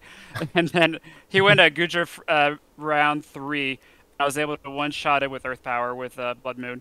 But yeah, that was pretty much the set. You're not supposed to be able to one-shot Gudra with a special attack. That's messed up. No, I'm serious. Life Orb Luna is absolutely the play. If you're not running Life Orb or running Throat Spray, you're throwing. It's so good. Yeah, I agree. Life Orb is definitely the correct call on that guy. But yeah, it was a really fun set. I'm trying to wonder if Ape is good right now. There's a lot of Intimidate from Landorus. It's not. I don't know. It's a different deterrent, but I don't know. I think it's a fine Pokemon, but it requires a lot of work. It was good on this team because it's kind of like a matchup check if you have ways to deal with it or not. And it's also like a good adaptation. Like, oh, I faked you out with screens this time. Now I'm going to lead beat up. And if you don't lead follow me, you just lose. So it's a good check for that. So I will say it was the scariest team I fought in day 1 because I saw this team was like, oh, I have 4 physical attackers and like 1 real special attacker. I was like, oh, okay. I basically had to KO everything that wasn't the Gudra first, and then deal with the Gudra. Yeah. At least you can usually 2v1 this Pokemon if you can take care of all of his friends. Yeah. And that's basically how I had to. One thing I will say is that Annihilate always had the Fluttermane problem, right? Especially it had to go Terra Water a lot. It went Terra Water in Reg C. And it's still like, then it was really just like, did not want to take a Moonblast, did not want to take those powerful attacks. Fluttermane is now at 50% usage, right? And the highest usage Pokemon is Landorus in day 2. And so, 1, it's obviously very good into Landorus with Defiance. And then 2, if half the time you're facing teams without Fluttermane, you're allowed to say, I'm bringing this Mon half the time. And I have, 5 other Mons that form 2 other cohesive modes for the other half the games. Like, that's an okay thing to do, especially since you always have it as a mix-up, even into teams that have Fluttermane. And so that's not an Annihilate specific comment, but I remember saying that on stream about a different Pokemon, and I forget which one it is. And I think that's another, a newer way to team build that is valid once again, just because Fluttermane has gone from 70% usage to 50% usage. Which, I mean, it's still on over half of teams, but like, yeah. Carson's team, I don't want to talk about any of the other Pokemon, so don't derail the conversation, y'all. It's just about the bug. Illumise, pretty funny. Noteworthy, the things that it can do is it's kind of like Whimsicott, if you guys remember that Pokemon. I still, like to think about... I don't like to think about that Pokemon. Actually, man, looking at Illumise, it is like Whimsicott if it, like, shaped its hair. Anyway. Oh, God. Whimsicott in, like, 2 months. What's that? We'll be thinking about Whimsicott in, like, 2 months when it comes out. Yeah, we will. We will. I forgot. That's, like, honestly a pretty big... edition coming back. Beat up Tailwind Annihilate. Yeah. Right. Yeah. It's gonna be Annihilate's new best friend. It'll be pretty funny. But yeah, this thing has fake tears, which Whimsicott does. Encore, which Whimsicott does. It's on a bug typing, which is like surprisingly okay into basically just like Iron Hands. If you can force Iron Hands to be clicking Wild Charge, at least that's eating away into its health and it's not getting it back. And it might have like another resistance or two. I can't even remember what the bug type resists right now. Grass. Ground. Grass is a big one. Grass, and ground. Those are the two big ones. Fighting, right? Or does it? Fighting. No, Yeah. That's what I was talking about when I was talking about Iron Hands. And so, yeah, another thing that was pointed out to me is that Infestation, which is a trapping move, is really cool with Encore. If you happen to get an opponent stuck in... you can put them into the wrong move. It might allow you to make a defensive switch on something that is a bit more offensively geared, and so that I think that can be a pretty nasty combo. And I don't think this is going to be a very common Pokemon as the format goes on, but it's a decently cool niche pick. Mm-hmm. And we saw a couple people use Illumise. I think that they built it together. Carson and Marcus, I think, were using it, and they were the two people Marcus who Dion used it. got points with it. So, yeah, it's a cool team that they built together, yeah, cool concept. I think that's most of the main things I want to mention. We're going to start getting down here into the lower placements here. Definitely some solid runs into day 2, but not quite making it all the way to the top. Dondozo, one appearance in top 32, and I think that's its highest. I had another appearance in. I tested out Jared's team. Because I thought that the hail stuff was very cool. I saw the team that was making the rounds. We saw a couple people make day 2 with it. I think Abdul made day 2 with it. That was like the one that had been around. But this team, I tested it. I ran into a Torn with a weather move, and I was just like, oh, you cannot beat the Torn weather. You're not icicle. You're not any damaging move on backs. You're ice shard. You're never killing this Torn. And so I dropped it. But and then I went through Jared's run. For all the people who got points, and I was like, okay, who did he play? Like, is there anything I can look for? And I found out he faced not a single person who got championship points with Tornadus throughout day 1 or day 2, and I was like, oh, okay, that makes sense. So, so I'm the biggest screens. I will play screens whenever it is good, and it tells you something that I'm not playing screens.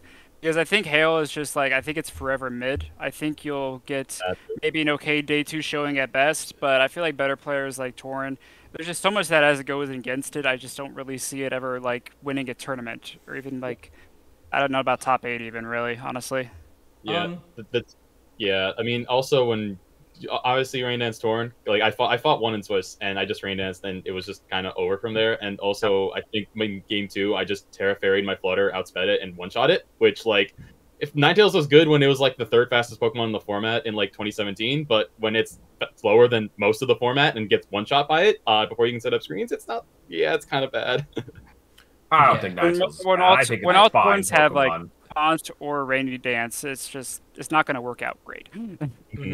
I think the main appeal of it is that, especially if the format becomes more physically defensive or physically offensive, then getting the defense boost and getting another mon with the defense boost can be very powerful. And so that was what drew to me was the pretty straightforward logic of, the format's more physically oriented.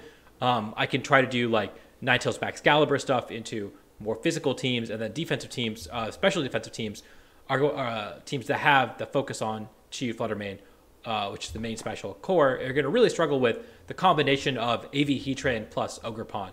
But then, at least the way that this team is built, I think these 4 were a very interesting idea that I was excited to try out. But at least the way this team is built, I just could not find a way to beat using weather move Torn. But yeah, I think this core is very cool, and I do want to see people keep trying out different ways to use Ninetales backs, because that is one of the cooler things to come out of the DLC, despite the fact that Bax really didn't get anything in the DLC. It got a scale shot as an option. See it not using it, but Ninetales is enough of a buff that it's kind of back in the metagame. I mean, high horsepower is a pretty good buff. It is nice, yeah. Definitely. I could see that being a pick on, I don't know, maybe an assault vest stat. You don't get to run dice, though. I like the dice. Yeah. Pretty cool. But leftovers is also cool. You're just recovering so much. Yeah, I think it's very cool. The last team I think we should give a mention to is a team down at 36th, just because I don't think Andy is playing the same format we are. And I have questions. I heard there was more than one. I heard there was more than one of these teams going around. Oh, did they get points? I think the easiest way to look that up would be Slowbro. No, I think only this one. And this was anyway. This was like top 3 in res among 7-2s. This was the 7-1 going into the last round of Swiss. Had like crazy res. And then they, didn't do too hot day 2. But yeah, I don't know. I don't know. Nobody tell Luka that there is a way to make your Black Glasses Terra Dark King Gambit hit harder, and it's called Life Orb. This guy said that's cool and all, but that's not enough. I love it. You really need Ironhead to hit Fluttermane harder. I mean, sure. For what it's worth, right? Fluttermane has such great defense. King Gambit being what was in usage? Top 10 in usage, roughly, at this tournament. Yeah. I think it was like top 10, yeah. Now all of a sudden, if people start EVing for Black Glasses, because that is 17 out of 23 used it. Maybe you start running Life Orb to pick up those people who calced for King Gambit. Yeah, just like the Icicle Crash Ice Spinner debate back in the day. Man, back in the day though, just like this team does look like it's from like 20 I don't know. Yeah. 2015? Salmon? Right, yeah, maybe 15's the best one. If this was a Bisharp, a Mega maybe. Fluttermane's a Gengar. Gengar, yeah. Ogrepon is some other stupid fast rock. I don't think we had a fast rock. Just I don't know. Just replace any rock type you want with a T-Tar. Let's just say T-Tar. Great Dilly. No. But yeah, this team is just crazy. So funny. Props for making it this far with something that just looks so dated and not in like this is from a couple formats ago. This does look like years old. Yeah. That's awesome. People couldn't figure out if it was Roaring Moon or Salamence in the team. People just like that's got to be a team sheet error. Yeah. Yeah. I mean, somebody said waiting for Choice Band King Gambit. That's true. Maybe one day. You only need I mean, then if we start, there is a way to get more strong than Choice Band. The next step is for Supreme Overlord. For the Supreme Overlord to finally come out. Like if you could just fuse Define and Supreme Overlord, I'd be okay with that.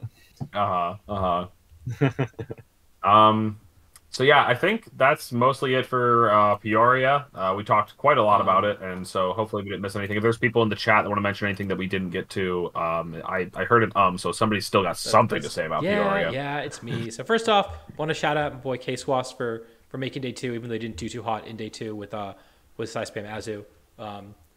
I want to shout out Han, who's been another Purdue student who's been grinding this game and going to so many events, and finally had her break. Is that Rinka? That is Rinka. Yeah, it's Rinka, right? So Rinka. Shout out to her as well for making it day 2 in this tournament. Those were the 2 people I wanted to shout out, along with Carson, who we talked about already. Yeah, and then like I said, I did point it out. The more traditional Hale team that you see Dylan got top 32 with, and then I think Abdul was down here. These 6 I've seen a bunch, so that was the Hale team I was referencing earlier. But those are the teams I especially wanted to talk about that made day 2. There's some cool teams that didn't make day 2, but we don't really have time to go over the 128 teams. Yeah, there was 3 Weezings, if you count both forms, by the way, Standard Tangerine. But none made it past day 2. I think none made it into the second day. So I wonder which Weezing is better. I want to say the fairy one because it resists dark, but I don't know which would be better in the format. it gains a steel weakness and a dark resistance. Those are the main things. And then Weezing did get access to play rough with it coming back. So if you want to have that as a offensive option, that is pretty nice. Yeah, no, I think that's kind of funny. I didn't know it got play rough. But yeah, let's move on to play roughing with. What's up? What? What is it play roughing with? Like, I mean, that doesn't have arms, or what is? What's it? Never mind. I mean, I don't know what's it doing. If it just hits you with its body, It's pipes. let's move on. I don't want to talk more about the shape of Weezing. Let's talk about Sacramento. The upcoming regional this weekend. I just checking. I don't know. You guys are from different side of the continent, but anybody here going? No. Justin? I am not. No, I only got so much PTO, and it's going towards my wedding. That maybe is a good reason. Yeah. I know Audie's not going, so I think it's just gonna be me. So I'll be, providing the live coverage. Gonna be,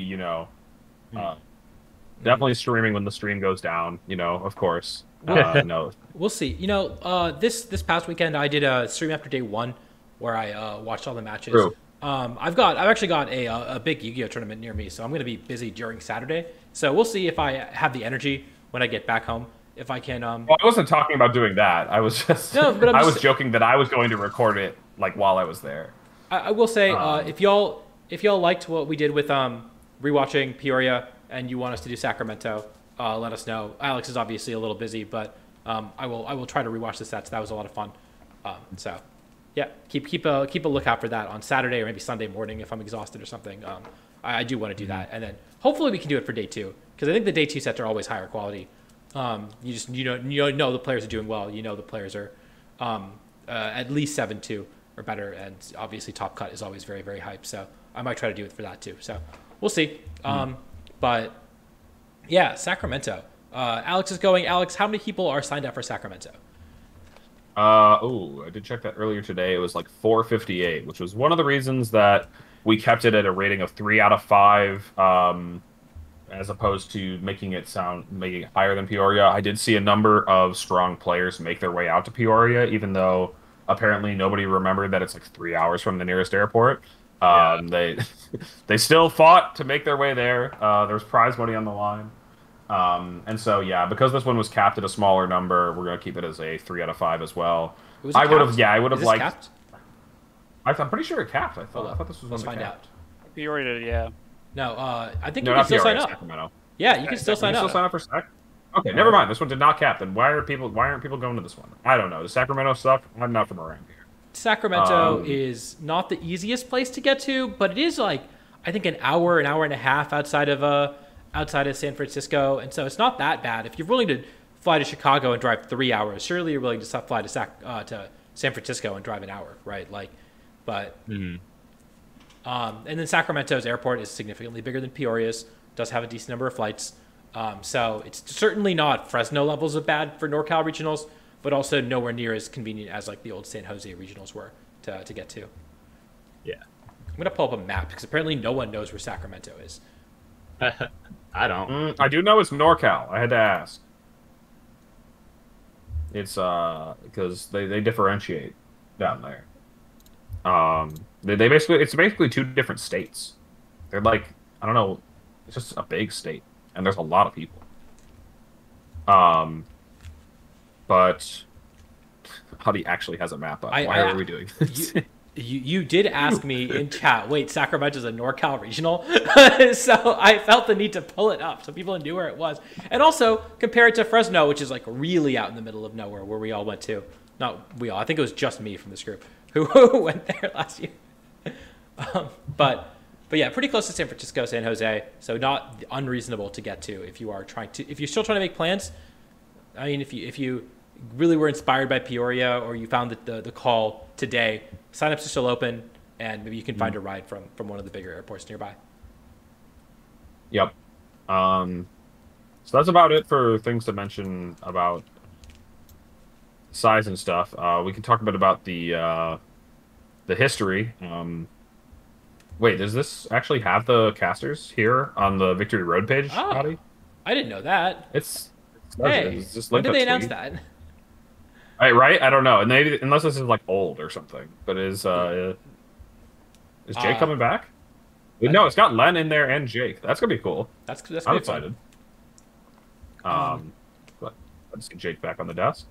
Maybe they announced it like well in advance. Who knows? Anyway, we got the casters, and yeah, let's talk about the history of this one. I decided to put them in chronological order this time instead of reverse chronological order, so we can start in the past and talk about the ones that nobody's ever heard of, and then get to the more recent Okay. ones that people remember. So the problem is, I gave all my NorCal stories last time we previewed Fresno, so I don't want to repeat my stories. I also don't want you to repeat your stories. Uh, Um, so we do have starting out, yeah, we yeah, got I guess we were looking at a lot of these. 2017 season. I guess this is when we normally start out. There were regionals before that, but I don't know if Limitless covers them. They're a little harder to find. But 2017, this was I think the first regional of the year. It was right after EUIC, which is the first event of this 2017 format. I mean, Gavin won with Hard Trick Room. Gavin, of course, the king of California. He would go on to win SoCal regionals this year as well. And yeah, he won both of those with Hard Trick Room. So maybe a trend after Hard Trick Room did well at Peoria, second place. And this is where, one of the cooler teams that looks pretty standard, but Tapu Fini was nowhere to be seen at EUIC, and Inosh was the first person to figure out that, hey, Tapu Fini is like a good Pokemon. And again, you can see top 16 is the only Tapu Fini there that you can't imagine that, knowing how 2017 turned out later on, and how Pokemon in general has turned out since then, and how big an impact Tapu Fini has had. And so those were the two big takeaways from this event. But yeah, Inosh obviously not, I guess not obviously not attending, but he is not attending. He is currently not in the United States right now. And Gavin, of course, is attending because he is the king of California. Yeah, looking at other names here, Zeng was not listed in the commentary, so maybe Aaron will be competing. Alberto very likely to be competing. I would put a 99% chance on that.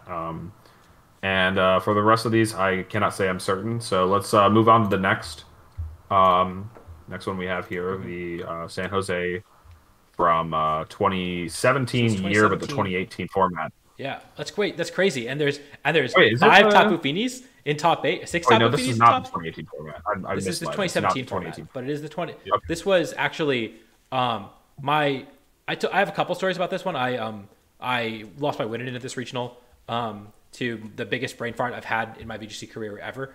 And so Jira bubbled in because I was the X1 that didn't actually go X1 and went X2 in the last round. And so and he won the regional, and he was playing as an APAC player despite living in going to school in California. And so a lot of the APAC players were very upset because he was in the day 2 race. Emilio got second. Emilio, of course, is a NorCal player. I think I heard he wasn't going, right? That's what he said. Emilio should not be going. So from what I've heard. So Yeah, no, he probably isn't.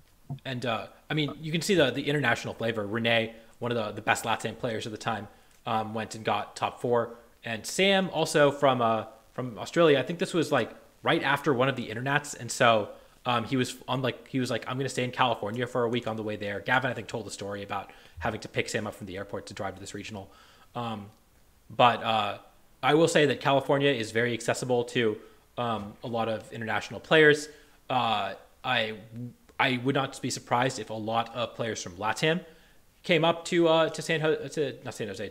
Sacramento, just because flying from Mexico or from Central America to California is relatively cheap compared to a lot of the United States, and the increased prize money makes it a lot more valuable, right? We saw in Peoria, was it Giovanni, who came from Bolivia and did really well, and so again, now all of a sudden it might be worthwhile to, if you're very confident, and if you're a player, especially a player of Renee's caliber, and there are several of those in LATAM, it would not shock me to see them come and invade San Jose either.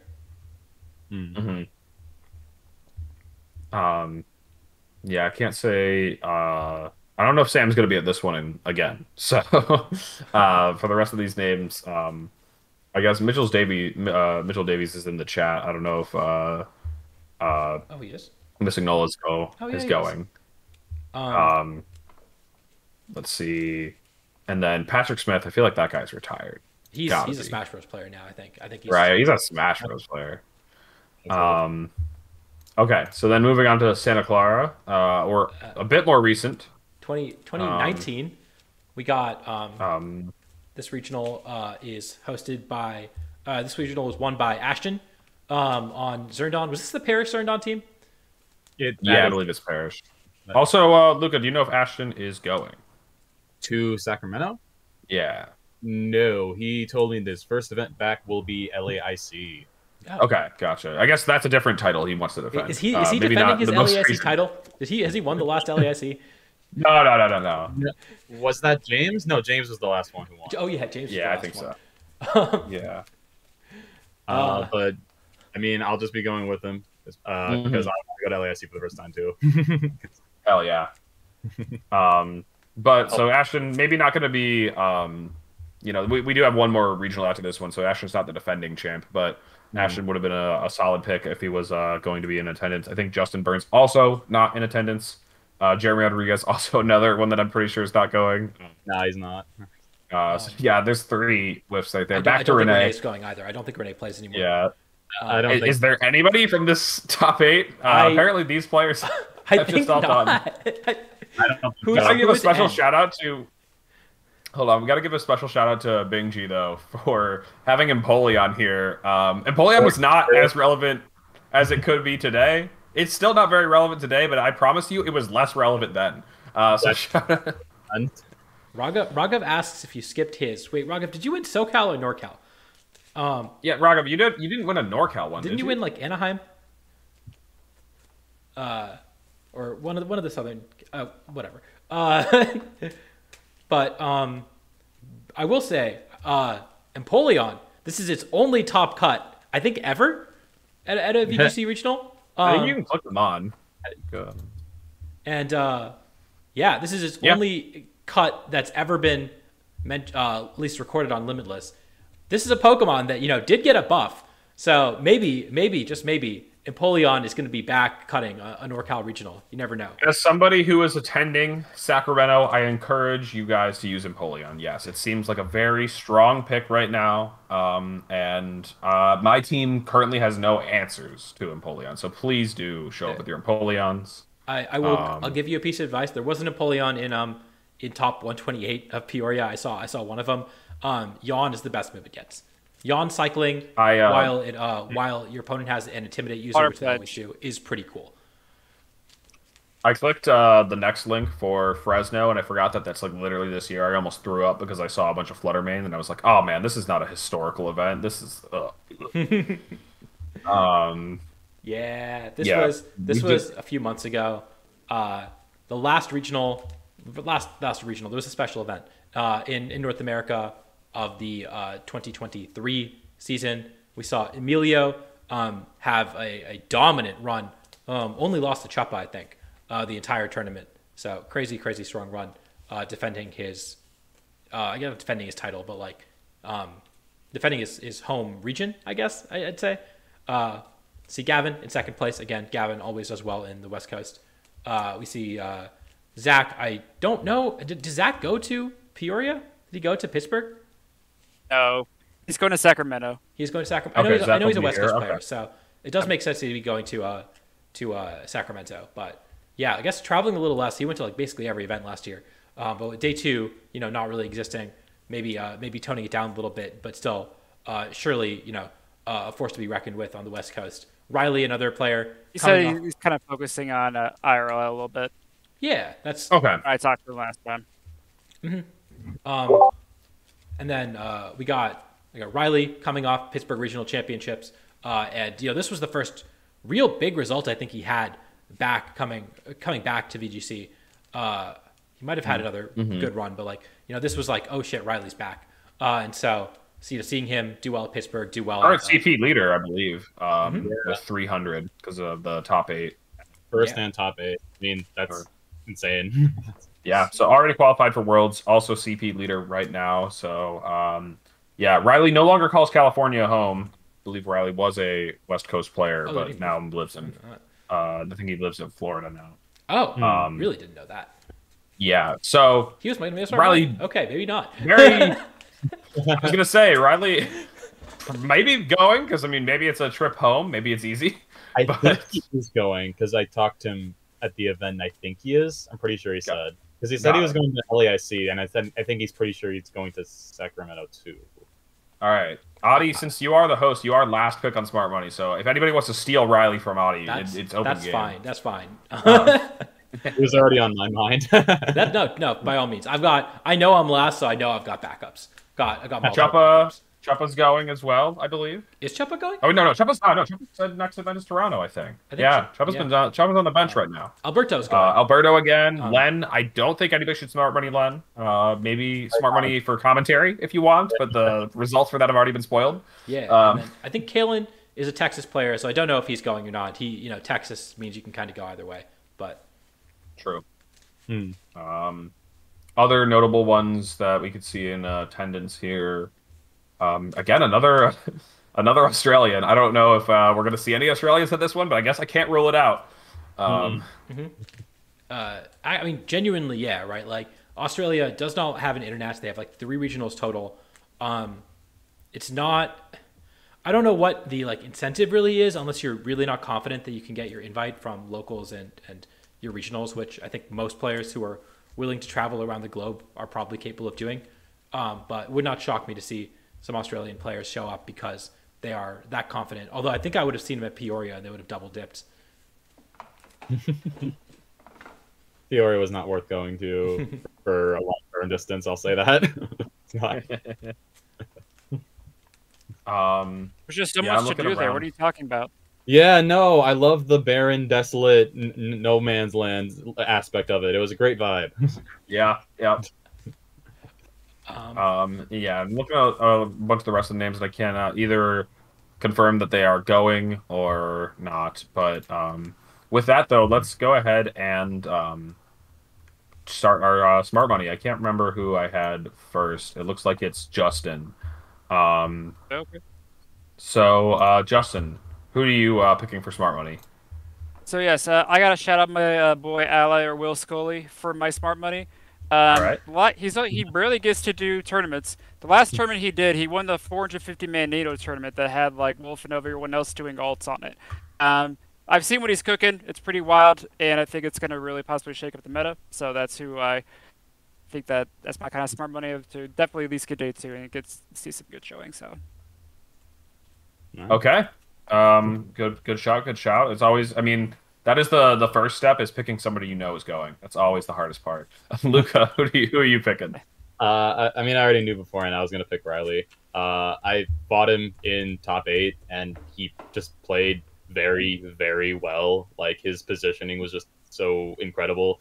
I actually only won game 1 because I got a Rock Slide Punch into his Mungus, which I got very lucky in that case. But like he brought it to a point where just like he kept making every single right switch that he needed to make. Like, it was just immaculate play. Like, he already won a regional. He got top 8. Like, I'm not surprised at all if he makes another run.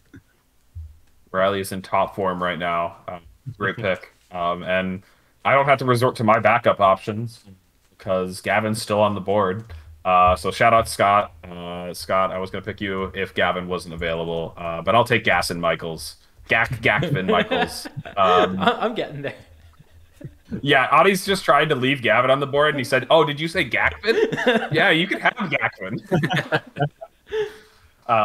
Yeah, I'm sorry if I'm Smart Money cursing you, Gavin, but your name appeared far too many times in the history, and I believe this is your time zone, and you do well when you have good sleep. So there is a Adi, there's a clip out there of Gavin winning a Premier Challenge by hitting 3 fissures in a row.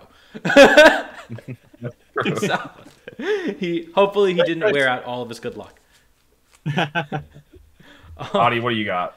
I will say that Gavin was my backup. I did not think that he would last either Riley or Gavin would get that far, but I've got the other California tubber who I think has a California regional championship and can win another one. I think Raghav. I think Raghav's going to take it.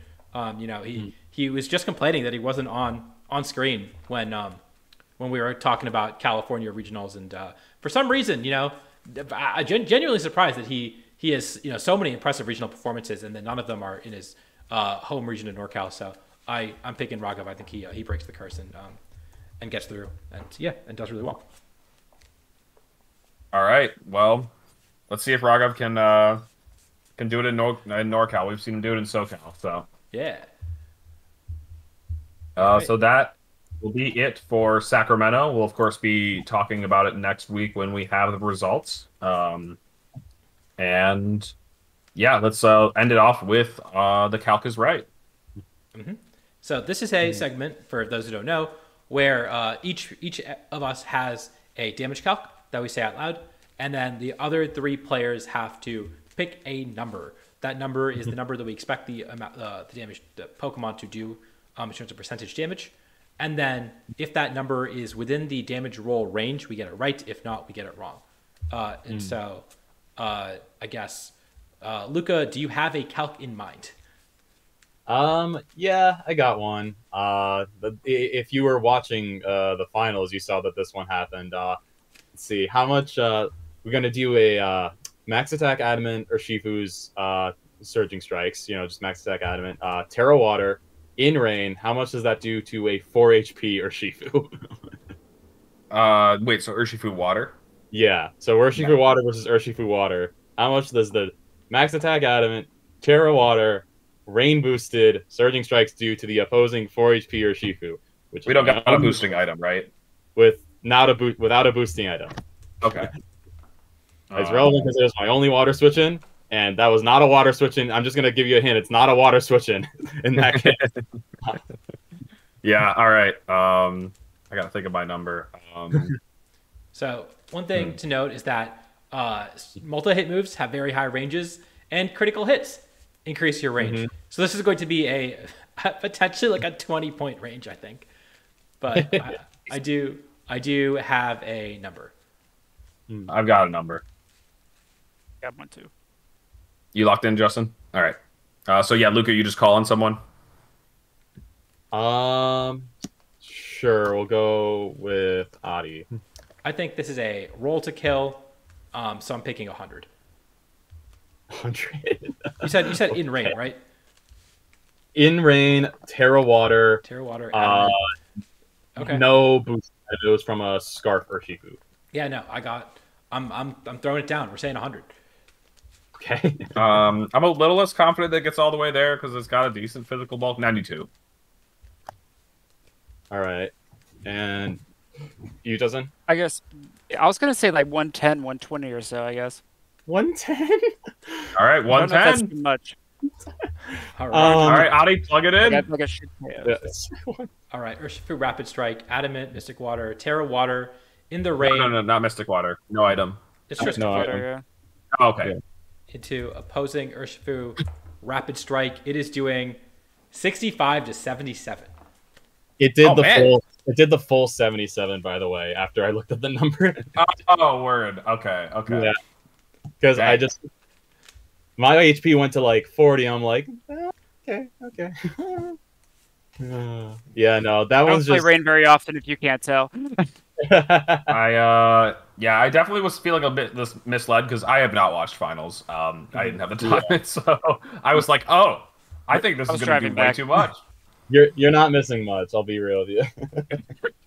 I thought it was going to do. I thought 100 was the high roll. I thought like it was probably going to do closer to 90, but yeah, I was way off. I did not know my count for this. Urshifu's physical bulk is still really good, but it's just the fact that it did almost 80% to a physically bulky resistance. That is pretty nice. Not a switch-in, like you said. It was my only water. It was the only one I could switch in that wouldn't die in that scenario. Less than 100 is better than nothing. Okay. So Justin. Justin, do you have one? Sure. So Blood Moon, Life Orb, Blood Moon, Helping Hand into the average Iron Hands of like 12 HP, like 236 special defense. You were not any boosting Terra, so just Life Orb, Blood Moon. So just Mm-hmm. Life Orb, Modest Blood Moon, Max or Blood something? Moon. Modest Max, yeah. Are you Terra'd? There's no boosting No, Terra. I was I'll stare at grass. So are you Terra normal on the Blood Moon? No, it's Terra Grass. Sorry. Oh, okay. Grass. Oh, okay. So no boosting Terra, just straight up helping hand Life 4 Blood Moon into Iron Hands. 4 or no, what is Iron? 4. It's like 12, like 236 is like the average or something like that. 12, 236. Okay. Okay.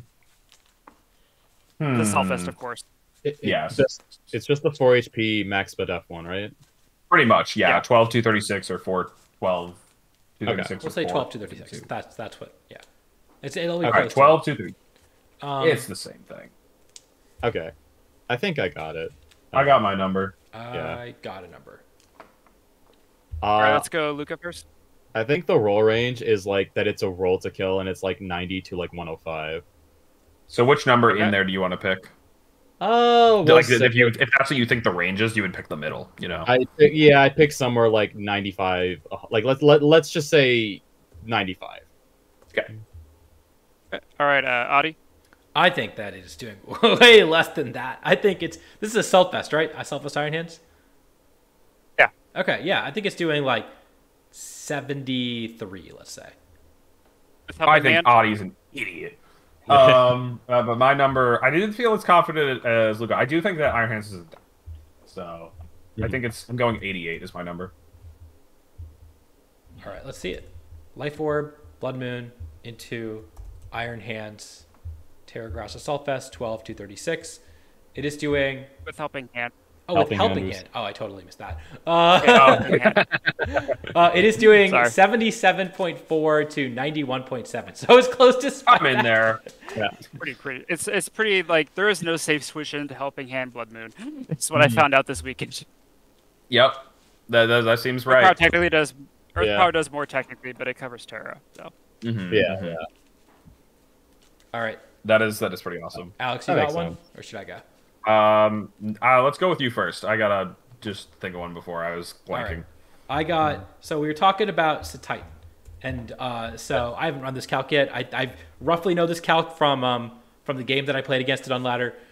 So we got Titan at +6 max attack, adamant, ice shard into unterra'd water ogre pawn, with 252 HP, 4 defense. Let's say.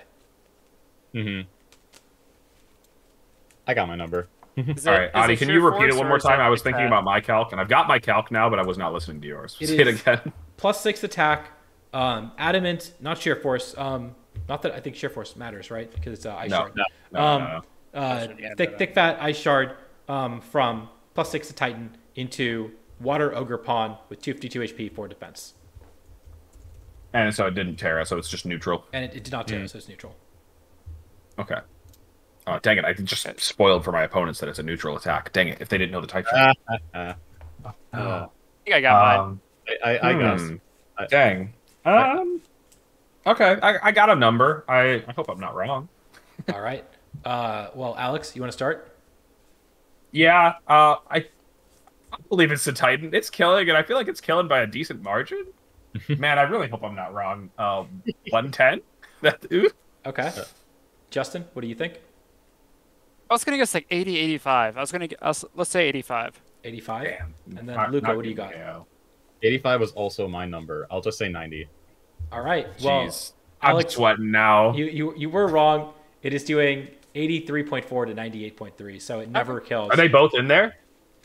Yeah, they're both in there. Oh my god. Yeah, I only know that because I fought it, and my ogre pawn had similar bulk, so I saw how much it took. I think I only got 1 point on the board, although we were all misled by Luka's. I think we all whiffed on that one, right? Yeah. Not as much as me, though, so... True. If we're counting percentage off, then yeah. Though I did take a pretty big hit in percentage off on this one. Anyway, yeah, my calc, I remember it's actually one from this weekend. Not one that happened at all, but I was at a Premier Challenge this weekend, and we were talking about Carson's team, and talking about that Illumise, that infestation that it has. How much is infestation doing to Shift Tree? All right, give us numbers. No bulk Shift Tree. The Shift Tree has 0 bulk across the board. No, not even 4. Let's just say it's 4 in the other defense. So yeah, 0-0 shift tree, and Illumise also has 0 offense, but it does have 31 IVs. I'm not going to tell you if Infestation is physical or special, by the way. You have picked 2 Pokemon. I don't even know Illumine's base stats, honestly. I don't know its base stats. You picked 2 Pokemon where I don't know any of their base stats at all. Like, none. Can you tell me the base stats and the power of Infestation? Because I don't know that. No. You are, unfortunately, Luka, you're using a shift tree and you're facing down Illumise, and you're not killing it this turn. So you have to think, how well is my shift tree taking this attack? Can I know the stats of Illumise at least? No, you get no. You saw it on the team sheet, and you were like, well. I got it. Is Infestation special or physical? I'm almost. You guys don't look up anything. I don't want you to know anything. I think it's special. I don't know its base power. I want to say 20. I had 30 in my head. That's probably wrong. 20. It's 20 or 30. That sounds right. I don't think it's 40. All right, I got a number. Okay. Well, all right, I'm gonna guess. Okay, I think I got my guess. Adi, are you locked in? I'm locked in. Oh yeah. Okay. So let's start with Justin. Let's go with 60%. 60%. Luka? I was gonna say 65. That's Adi? Crazy, because I was gonna say 63. So despite none of us knowing any of the stats, we all had basically the same number. Yeah, and I gotta warn you guys, Infestation is on the lower end. It's 20 BP. That's doing less. That is doing 36.3 to 43.6. We count the damage. Yeah. That's everything. You got it all there. I was calcing after a tail glow. Actually, is that? Whoops. Illumise doesn't get tail glow. It doesn't get tail glow. Only Volbeat. Wait, it is a special attack, right? Yeah. Everyone that was doing this calc at the local we were at was like, "Oh, this is doing so much, like well over half." And then, it's pretty pathetic. Not doing work. I couldn't remember if Illumise was the one that had the higher attack or special attack. I know one of them. They're swapped for one of them, but I didn't know which. Illumise has the higher special attack. It is base 73 special attack. I guess I don't know if that's higher or lower than Volbeat. No, they're inverted for their attack and special attack. Wait, if Volbeat has Tail Glow and Illumise doesn't? Yeah. But Volbeat has a base 47 special attack. You gotta balance it somehow. Well, it is. You're baton passing. If you're doing anything, you're like tail glowing, then baton pass into a good Pokemon. Butterman, yes, because it would be too powerful to let the base 73 special attack Pokemon have priority Tail Glow. With bug typing and like a stat that's not higher than 9, no stat higher than 85. Yeah, we got to balance these Pokemon, guys. We can't make them too strong. All right, and so that is going to wrap it up from us. Thank you all for tuning in. This was a lot of fun. And if you missed any part of this and you want to rewatch it, you can check it out on my YouTube channel on Wednesday. That is youtube.com/c/ck49VGC. So make sure to check that out. Thank you, Luka and Justin, for coming on, and congratulations once again for top cutting the Peoria Regionals. Did y'all have anything you wanted to plug or any shout outs or anything like that? Luka, you can go first. No, I got no shout outs. Yeah, I'm chilling. He's like, I'm the best. It's all me. What's up, guys? Shout out to my building buddy, Ally. My fiance was with me all weekend and supported me, and she, Carl Strauss, said that she must really like me to hang out with a bunch of sweaty nerds that play Pokemon all weekend, so I got that going for me. So, yeah. Awesome. Well, thanks again for tuning in. We're going to send you over to Tom Hayden, who is streaming the real Mickey Lemouseathon, apparently. So go tell him where you came from and go root for him in this online tournament. And with that, we'll catch you guys later. Peace out, peeps. Bye-bye. So.